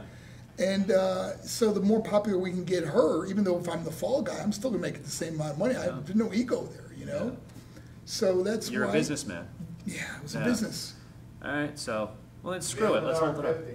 What's that, my friend? Emil Menard's in at 50. All right, Emil Menard is in at 50. I'm just seeing that now, but I think we're going to go higher with this. So Emil, get ready to spend some more. So this is the August 1998 edition of the WWF Magazine. Marc is going to sign it for you, and you can take it home. You just got to beat 50 bucks. Can I see 55 from anybody? I wonder if Emil will ever get bored and just start outbidding himself. Like maybe he's specifically, because you know, if you ever notice, he has specific strategies that he does. Sometimes he'll come in at a higher number, but then some nights he feels like playing, so he goes, eh. So Emil's in at 50 bucks. And again, auction winners, send your PayPal to 80swrestlingpicks@gmail.com. We got a lot of cool items to get to. We're going to get all the magazines out of the way first. 55, can I see it? Yeah, you had mentioned how a lot of guys talk about how that ruins your career, but now it's just the most common thing. I mean, they'll have Nia Jax go into the Royal Rumble and lay out 5 or 6 guys. Their careers aren't over. Yeah. So it's kind of silly when people still talk like that. All right, $50 still. We got about 25 seconds left. And again, guys, I know there's a delay, but I'm looking at the clock that's in front of me. So if anybody wants to come in, right now Emil Menard has about 10 seconds left. 5, 4, 3, 2, 1. Congratulations, Emil Menard. $50. He doesn't want to personalize, right? Just a signature? Oh, just a Signature. Okay, Okay. just a signature Any for color? Emil. I would say red. Right? Red would stand out. Okay. He actually had Shaylin Rivera. She just came in? Yeah, because of the delay, she's actually on. Oh. All right, well, There you go. Okay. but that literally Go. just came in after we called it, right? Yeah. Yeah. After you said it, but to their live video, because of the delay, you were still counting down. Oh, okay. All right, she's got it. She's got it? Yeah, tell him Emil, I got another magazine for him. All right, Emil. So, and that's the thing. Emil's a friend of ours. He understands. So, Shaylin, congratulations. You have it at 60 bucks. Then that's the way it works. Emil, there's going to be another magazine for you. So now Emil, you know, now his ego's a little hurt. So now Emil, that was like a little eye of the tiger. That was the non-title match. Bid higher. We're going to get to the title match in just a little bit, but we're still not quite there yet. Another magazine, Trouble in the Jungle. Right. With, oh, we're going to do that first? Okay. All right, so we're holding off on the auction for a second? Yep. All right. Yep, we got our flag here from Carter Cole. We're doing it on the fly. Just swing it his signature. Emil Menard says, I am a true gentleman. Thank you, Silver, Emil. Yeah, Sharpie. Okay. No, I'm not mad at you. I'm not mad at you. I've just never had my auction interrupted before. Comment's not there anymore, so Emil is the winner. No, I'm still seeing it, Shaylin Rivera, unless, I'm trying to reply, it says it's not there. oh. It's like. All right, well, you guys can figure that out on your end, because now I'm very confused. So we use the black Sharpie on this one. Okay. Emil sent 50. There. Of course, now over here, the WWE encyclopedias are being signed. Well, I could still do the auction while this is going Yeah, on. might as well. All right. Yeah, go ahead. All right, so the next item up for grabs, The Trouble in the Jungle, WWF Magazine, September of 1997. So this was the build-up. Is Sable looking to leave the wild man behind? It's $50. Opening bid, we're looking for it. More ways than one. Yeah, I'm glad you said it, you know. And this is Carter Cole's encyclopedia. Over there. So $50 is the opening bid we're looking for on this one. Johnny be bad anywhere here, Okay. please. I'm saving the best magazine for last, though, don't worry. But right now, we're looking for $50 for the September 1997 WWF Magazine.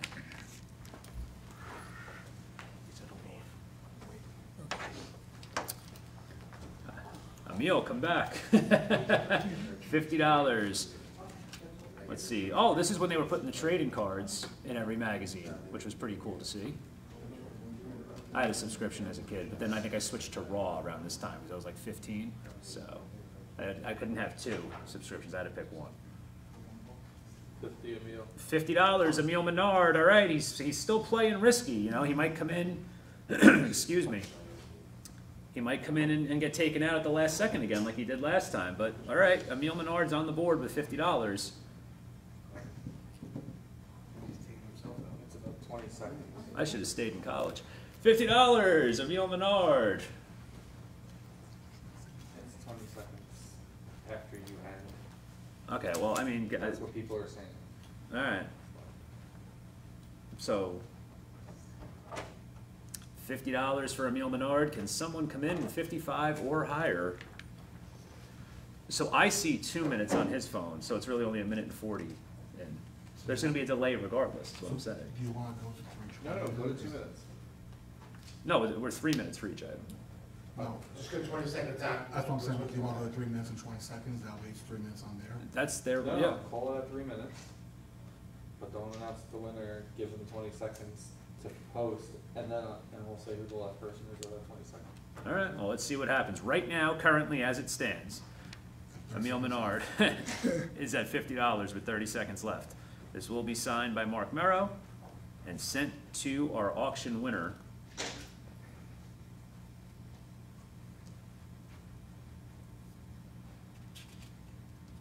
Can we see 55? This is where Emil might just get bored and put in 55. All right, we are down to 5 seconds.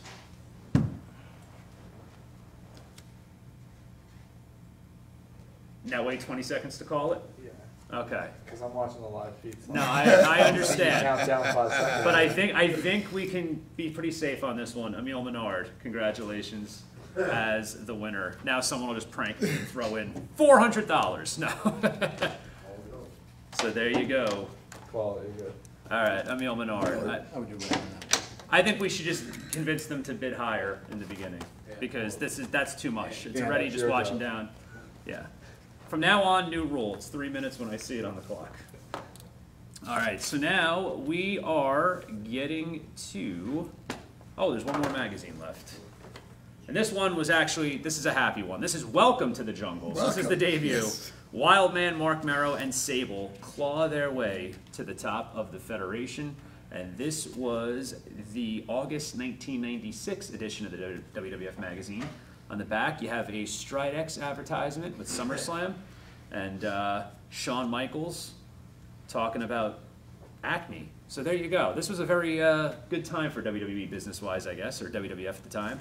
We're looking for $50 opening bid for this magazine. 3 minutes on the clock. All right, who's coming in? Tommy Fierro, auction winners. Once again, please send your PayPal to 80swrestlingpicks@gmail.com. Anthony D. Simone and Dennis, you're just back in time for auction. Put that money up. Let's see. $50 opening bid will be signed by Marc Mero, him and Sable on the cover of the August 1996 WWF magazine. 50 a meal. $50 a meal, once again. I'm anticipating Emil's got quite the collection. Oh, yeah. Emil, he's our #1 fan. Yeah. Wow, way to go, man. Ryan Martinez, $51. Oh boy, we're gonna start doing dollar bidding. Oh, Emil Menard, $55. $55. All right. Bobby Rydell just walked in the door home. Thank you all. Lucky. No. Good to see you, Bobby. Glad that you're home safe. Welcome to the jungle, August 1996, WWF magazine. You probably even remember the day this photo was taken. Was this your first set of promos for WWF? Well, we got there in, I believe we got there in March of '96. Mm-hmm. Wasn't that when WrestleMania was? Yeah, because you were backstage promo. Yeah, so that had to be soon, right after that. We shot those pictures. That's awesome. Yeah, that was a great time because first of all, the fans are watching. And we knew it was. See this for a second? Oh yeah, Yeah, absolutely. let me see this. There was let's see there. I don't know if this was one where they Oh, have but there's a centerfold of you right there. Yeah, there we go. A walk on the wild side. Oh yeah, yeah. there you go. Full cover story and everything. Personality profile. Right. Now, did they actually call you up for this stuff? They did. Oh, yes, good. Yeah, Good. I remember doing this, and I couldn't remember the movie that was my favorite movie, and I said Die Hard. Oh, okay. Yeah. Still your favorite movie? No. What is it now? Die Hard 2. All right, we got 30 seconds left. Emil Menard at $55. Shaylin Rivera just came in, said thank you guys for the magazine. Can't wait to frame it. So I think Tommy was trying to get a hold of her, did he? Yes, good. All right, we're confirmed. So, congratulations to you, Shaylin, because you're actually the first person in weeks to knock off Emil for something. All right. So. But right now, we're waiting still. Oh, we still got this. Another 10 10 seconds. seconds. Do we have a bid on this? Yeah, Emil was at 55. Okay, Yep. Emil. Emil's at $55. And sold to Emil Menard, $55. Black. Okay, you want on this one? Yeah, I guess black would be good on that one. That was 55? Yep.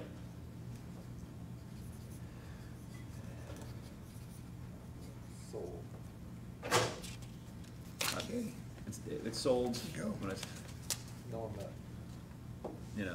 that's why I try to stress with them. It's a delay. We do the best we can. If you want to play, put that money up when it counts. We have an order that came in. Danielle Morgan in Maryland, red, the wild man Marc Mero, Okay. WWF IC champion. Thank you guys for tuning in with us tonight and every single one of these that we do. We still have some more time left with Marc Mero. If you'd like to share any memories or if you have any questions or just comments about the man's illustrious career, of course, former 3-time WCW World Television Champion, former WWE Intercontinental Champion.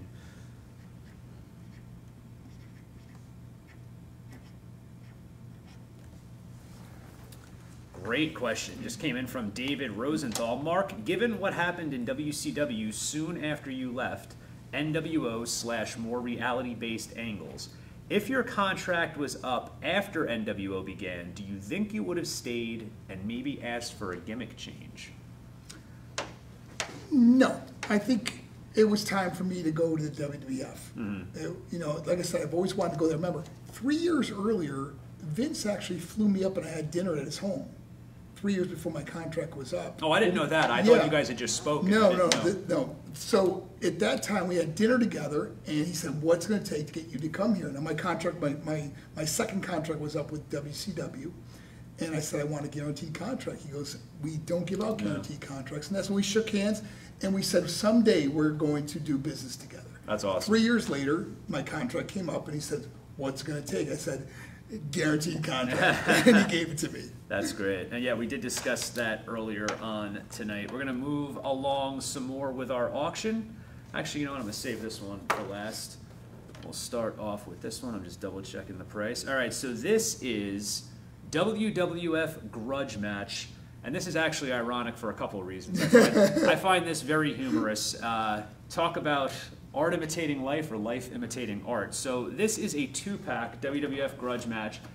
And this is Lethal Weapon, Steve Blackman, Marvelous Marc Mero, the 2 action figures together. This is awesome, mint condition. What a great guy. Grudge match, but I do find it a Yes. little entertaining because Very entertaining. he was your sparring partner. Yes. On the Nancy Grace show, was it, or it was on CNN? It was on CNN, I believe. Yeah, I think it was Nancy Grace. I think it was the Nancy Grace show. You guys got a little heated. We got heated, yes. Yeah. But all forgiven. Water under the bridge. You know, life goes on. That's awesome, Yeah. though. And I've heard that he's a If I wonderful saw him guy. today, we'd hug each other. You know what I mean? He's just a good guy. That's awesome. And I've But heard yeah, nothing but. we did go at it pretty heavily. That's great. And so his And my brawl for all. yeah, there you go. Well, I mean, come on. You're a boxer. You obviously know how to take care of yourself. You know, was about to turn pro before the accident. Be honest. Brawl for all. No one wants to get in there with Steve Blackman, right? Well, especially someone that could just take you down. Yeah. You know, so someone that was so proficient at taking you down, it didn't really stand to. It actually made a really boring match. Yeah. It was like, geez, Yeah. when's this thing gonna end? You know. Yeah. You know, because it's like that. But you know, it's funny. I went total. Remember, then I had to go against it. He got injured, so I had to get back in and go against Bradshaw. Yeah. Who was, you know, a big guy. Yeah, definitely. And we went to a 3-round draw, and then we had to go into an extra round. You know, so out of the 7 rounds I actually fought in, I never got hit once. You know, Yeah. I mean, never got punched. Yeah. No, just it's one of those I concepts. lost from being taken down. You know. It's one of those things that it was so bad that it's almost good because it's still being talked about all these Yes, years later. yeah. So we're going to actually start the clock on this item. I apologize. The WWF Grudge Match Jack's Pacific action figure set that includes this man, Marvelous Marc Mero, along with the Lethal Weapon, Steve Blackman. So we're going to start that off. $75 is what we're asking for. $75 for the opening bid.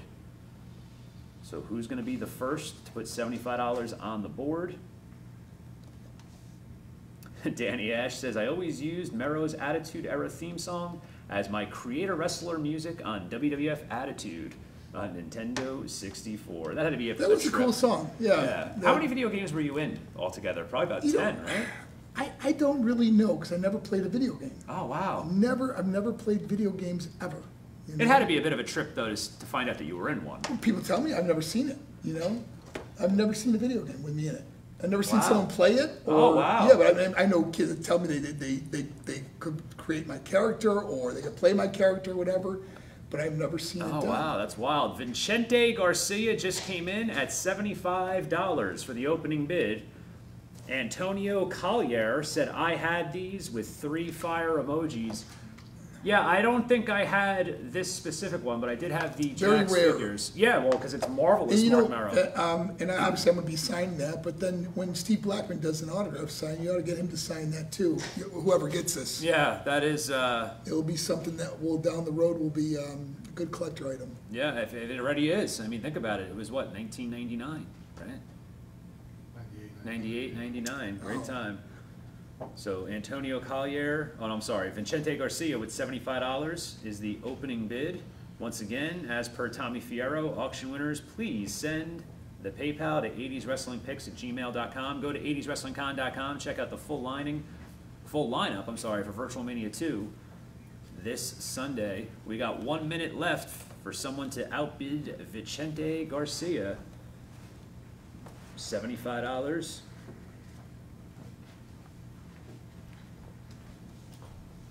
David Rosenthal, direct that question, please, to the powers that be at 80s Wrestling. I'm sure they'll have an answer for you. While this is going on, we just got an order for Chris Quinn in Paris, Illinois. All right, Chris. Silver. Silver to Chris the Marvelous One.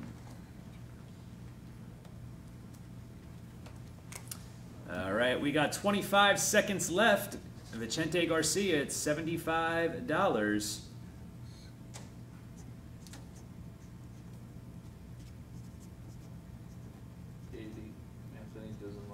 All right, Anthony DeSimone just came in at $80. 5 seconds left. I'm going to let it go a little bit, just because this was...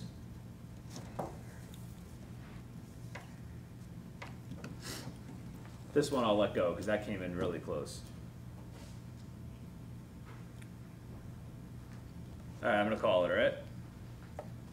Sold, Anthony DeSimone, $80. All right, so Anthony, I'm glad to see somebody who's been so active with us. Don't get me wrong, Emil, I love you too, but it's fun. It's fun to mix it up a little bit. So Anthony DeSimone, congratulations. That's a great score for you, my friend. All right, and this is actually a figure that I had, and I was joking with 80s Wrestling Con catering manager Ian Levy off camera about how you could mix these with the LJN figures from the 80s because they were both the rubber giant-sized figures, whereas the Hasbros, they were a little too small to have fun with as a kid. I remember that that was my first action figure, the first one I ever did. And I remember they said to me, what pose would you like? I said, well, I'd like to do this one. Of course not, right? What kind of pose is that? Yeah, it is interesting because I mean Hulk Hogan would be up and then they just had you down. But you never see anyone pose like that. It is a very strange pose. But it's great because you could DDT two other action figures. Yes, you could. So, I mean, you know, if there's worse poses that you could have had. So we're going to start this one off at $75. This is the Johnny B. Bad action figure. What company made these? Oh, the original toy makers in San Francisco. Actually, you'd probably be interested in this, talking about Netflix. There's a show called The Toys That Made Us. Right. And there's an episode strictly dedicated to professional wrestling figures. And they talk about, they actually interview the sales reps from the different companies and how they pitched Vince and then how WCW. So you'll actually maybe find out how you were made in action figure form. You know, a quick story was that when these first came out, I think they were at Kmart. Okay. And they were, I think. And I remember going to Kmart and seeing my action figure for the first time on the shelf, and I bought them all. So I pulled with this big grocery cart of all my action figures. Oh, that's awesome. I was like, this is me. Yeah, Ron Simmons told us that his wife did the same thing with the WCW magazine that had him on the cover as the champion. Right. She just bought them all up at every newsstand she could get. He's like, I still got a bunch of them at home. And I was like, all right, okay. I love Ron, though. What a great guy. Oh, he is. So we're looking for $75. We got 2 minutes left. Oh, Lex Luger had the same pose. The same pose. This is the Galoob figure. He stole my gimmick. Figure. There you go. Same mold, probably, right? This is San Francisco Toy Maker. Very, very interesting. So, all right, we are looking for $75. Opening bid. And don't forget, if this doesn't go live at auction, Mr. Mero is still going to sign it, and it's going to be at the Wrestling Collector Superstore. Pro Wrestling Destination. So there's really no loss here if it doesn't go tonight. We'd like to have somebody take it home tonight, though. But Mr. Mero's sitting right here. He will sign it. You will be able to find it at the Wrestling Collector Store if it does not go. But we're not talking like that yet because we still have a minute left. And we're looking for that opening bid, $75. Oh, Kent Graham, $75. Look at that, mixing it up. I got to tell you, you're bringing in a lot of new players to this auction game. John Jacobs just came in with a $75 matching. Now, Kent Graham's there first. I need to see 80, Jonathan, 80. At least 80, bare minimum. Right now, Kent Graham's holding at 75 until I see higher. 40 seconds left.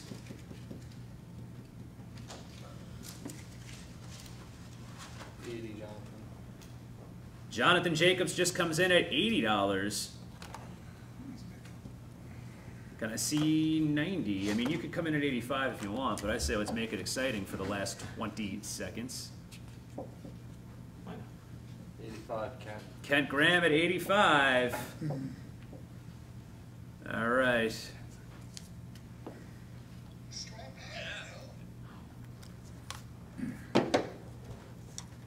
All right, you got 10 seconds left. 9, 8, 7, 6, 5, 4, 3, 2, 1. Sold to Kent Graham, $85. There you go. Marc Mero is going to sign that for you. Congratulations, Kent Graham. So this is a big night. We have 3 different auction winners. We have Shaylin Rivera earlier with the first magazine, Emile Menard with the second magazine, and then our last winner, Anthony DeSimone, followed now by Kent Graham. So this is probably the most diverse auction we've had yet, and we're not done quite yet. We're still taking some last-minute orders from Marc Mero over at 80swrestlingcon.com. You have about, I think, what, 5-10 minutes left to get those in. But now our final Boxing gloves. auction item. These are Everlast boxing gloves that will be signed by the former Golden Gloves boxing champion. There's never such a thing as a former Golden Gloves champion. You're a champion, right? Yeah, you're a Golden Gloves champion. So, Golden Gloves champion Marc Mero, marvelous Marc Mero during the WWF Attitude Era. Everlast boxing gloves. We're going to start these off at $100. $100, and these are going to be signed by Marc Mero. Boxing gloves, $100. They will be signed by Marc Mero. He'll even put Marvelous if you want him to. $100. Come on. Who's going to be the first? This is where I think Emile just comes in and he's so angry. He's like, $3,000. Chris Quinn, $100. Ooh. Emile tied. Emile tied at 100. All right, so Emile 110. Let's see what's going on here. Everlast boxing gloves. This isn't any action figure stuff. These are the real deal. I'm not a fighter myself, but I mean, these are good gloves. Yeah. Yeah, these are nice. Can't go wrong. They're going to be signed by Marvelous Marc himself. Oh, no, you're not getting me ideas. I didn't mean to upset you. Look, it wasn't my idea to hold up all the pictures of you and Sable. I'm sorry. No. $100. 125, Emile Menard. 125. So now they're duking it out a little bit. Let this one drag out. He's like, go long. All right, 125. Now, do you still do boxing workouts at all? Do you ever hit the bag? I don't. You know, with all the surgeries I've had on my shoulders, it's just too much trauma on my joints. Yeah. Yeah. Do you miss it, though? Once a fighter, always a fighter? As far as... Yeah, I mean, sure. Yeah, I love watching the UFC fights. Yeah, that's great. Yeah. That's great. Emile Menard, well, Chris Quinn came in at 130. Emile Menard, 140. They're still, you know, they're like, all right, feeling each other out before they get nuts. Kyle James says this is better than Raw again. Chris Quinn at 150. We still have over a minute left anyway, so this is getting good. Not all night. You may. No, I'm just kidding. Actually, what the hell? I ain't got you. 160, Emile. I have to work tomorrow at 8:30. I can hang. Emile Menard at 160. 8:30 p.m. I was going to say. Yeah, I ain't doing comedy in the morning. Come to my job. There you go.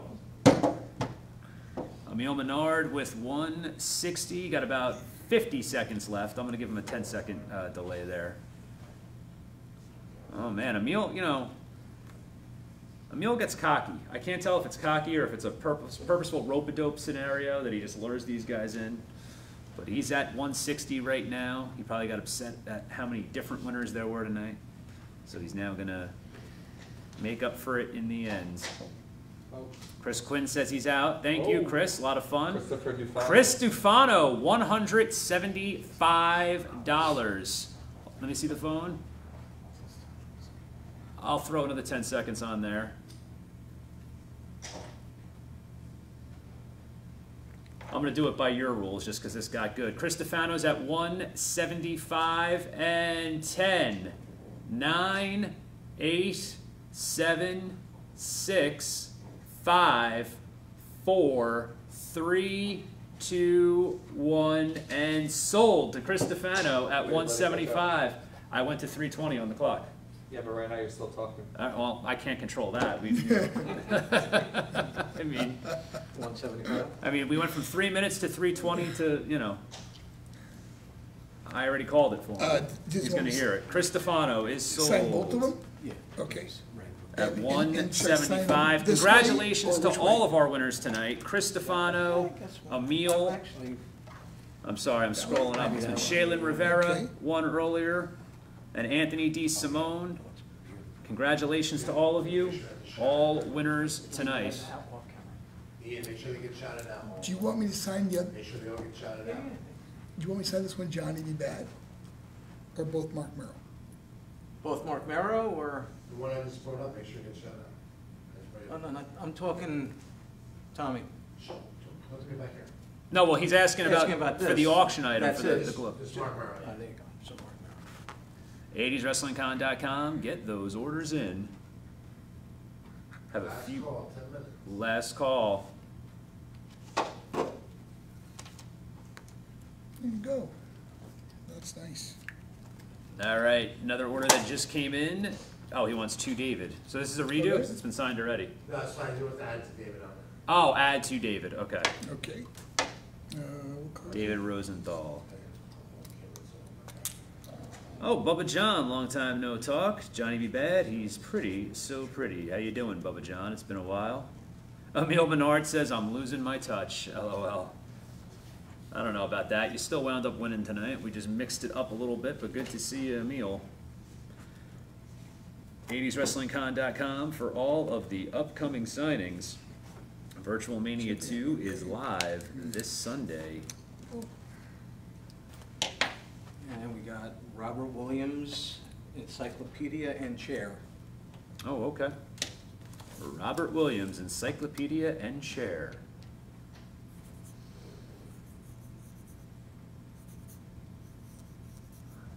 Lots of new fans tonight, lots of old friends rejoining us. We always love to see it. Don't forget about Virtual Mania 2 live this Sunday. What a great lineup. We have Billy Gunn, followed by Mosh and Thrasher, the Headbangers, D'Lo Brown, and of course, WWE Hall of Famer Mark Henry. So that's going to be a great event this Sunday. Let's grab the silver short Okay, I gotta head over there with a few of these. Yeah. Marc Mero? please. Another thing that you don't see anymore nowadays, and that's a good thing as well. Yeah. I'm not going to lie, there's a party as a fan that selfishly misses it, and then you go, no, but it's true.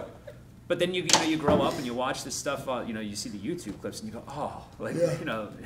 and there really isn't a need for it, but when you're 16 years old and you're yelling, You see, remember The Rock and Mick Foley? oh yeah, Brutal. that It's was. brutal. But again, that was something that even watching as a kid, we went, yeah, this is too much. Yeah. There is a level that it gets to be a little too much. So again, progress is a good thing in a lot of ways, but early on it was like, oh man, I missed that. Dennis Granow says, thank you, Mark, for taking time for us fans. Robert Elwell, Dennis, Mark, thank you. Thank you guys all for tuning in tonight. Man, we got, boy, a lot of stuff tonight. A lot of That stuff, was good. a lot of That was really stuff, good. and a lot of great comments. And like I said earlier, you could tell that you've really had a special bond with all these people over the years. So that's always awesome to see. Again, it didn't feel so much as, oh wow, that's Marc Mero, Johnny Bad. It was like, oh hey, yeah, I met him here at this airport, and he said this, and then the person kept talking about who was the guy that was sober for 2 years that worked at Magic Kingdom? I forgot the name that came in.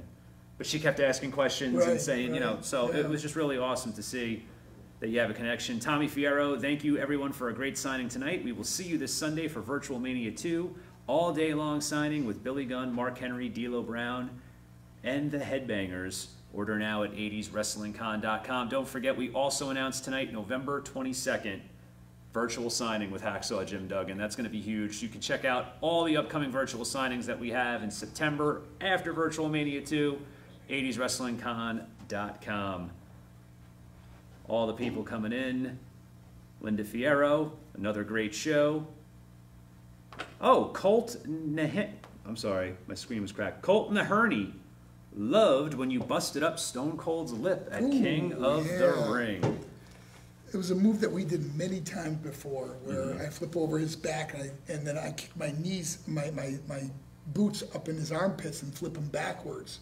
Well, what happened was when I kicked him through his armpits, he was looking down and my boot actually kicked him in the mouth. Oh, And But it's funny because I was on his podcast and he attributed that to him coming up with Austin 3:16 because he had to go to the hospital, so it had to give him extra time to hear what Jake said about the that's great Bible verses. And also kind of ironic in a weird way because his tag team partner Brian Pillman did that to your eyebrow, as you pointed out earlier. So everything kind of comes full circle there. So 80swrestlingcon.com. All right, so guys, I believe we have about a minute left for you to get those orders in, but if you don't have anything else to say, I just want to catch up with these last couple of comments. Mark, thanks for all the great work with the motivational speeches. Yes, if you'd like to plug. You know, I just want to say something to everyone out there, you know, through all the years, 14 years as a wrestler, this is my 15th year on the speaking circuit, and I couldn't do it without all the support out there and the people out there, and you know, and people that have written to me that said that I have helped them. You have no idea how you have blessed my life and made my life so incredible, man. Life is precious, and so are you. And guys, we all go through adversity in life. You know, your current trial is your future testimony. Don't ever give up because life is precious, and so are you. Awesome, awesome. I don't think I could follow that much better, but thank you for such a great night, great time, all the interactions with the fans, all the great stuff on social media. It was such a pleasure to meet you, and like I said, I want to see Johnny B. Bad, the manager in AEW. Oh, you never know. If you're listening out there, Mr. Khan, Johnny B. Bad's a bad man. And for all those people out there that maybe I could come out to your school, your church, your corporation, a community night, please visit my website, Think Pause, and Pause is P-O-Z as in zebra, thinkpause.org, and I hope to see you soon. Wow. Again, can't really follow that. I'm just going to say Virtual Mania 2 live this Sunday. On behalf of 80s Wrestling Con, this has been another great Monday Night Virtual. My name is Ryan Marr. See you this Sunday, Virtual Mania 2. I'm going to be live. Good night. Bye-bye. So much fun. Thank you so much, man.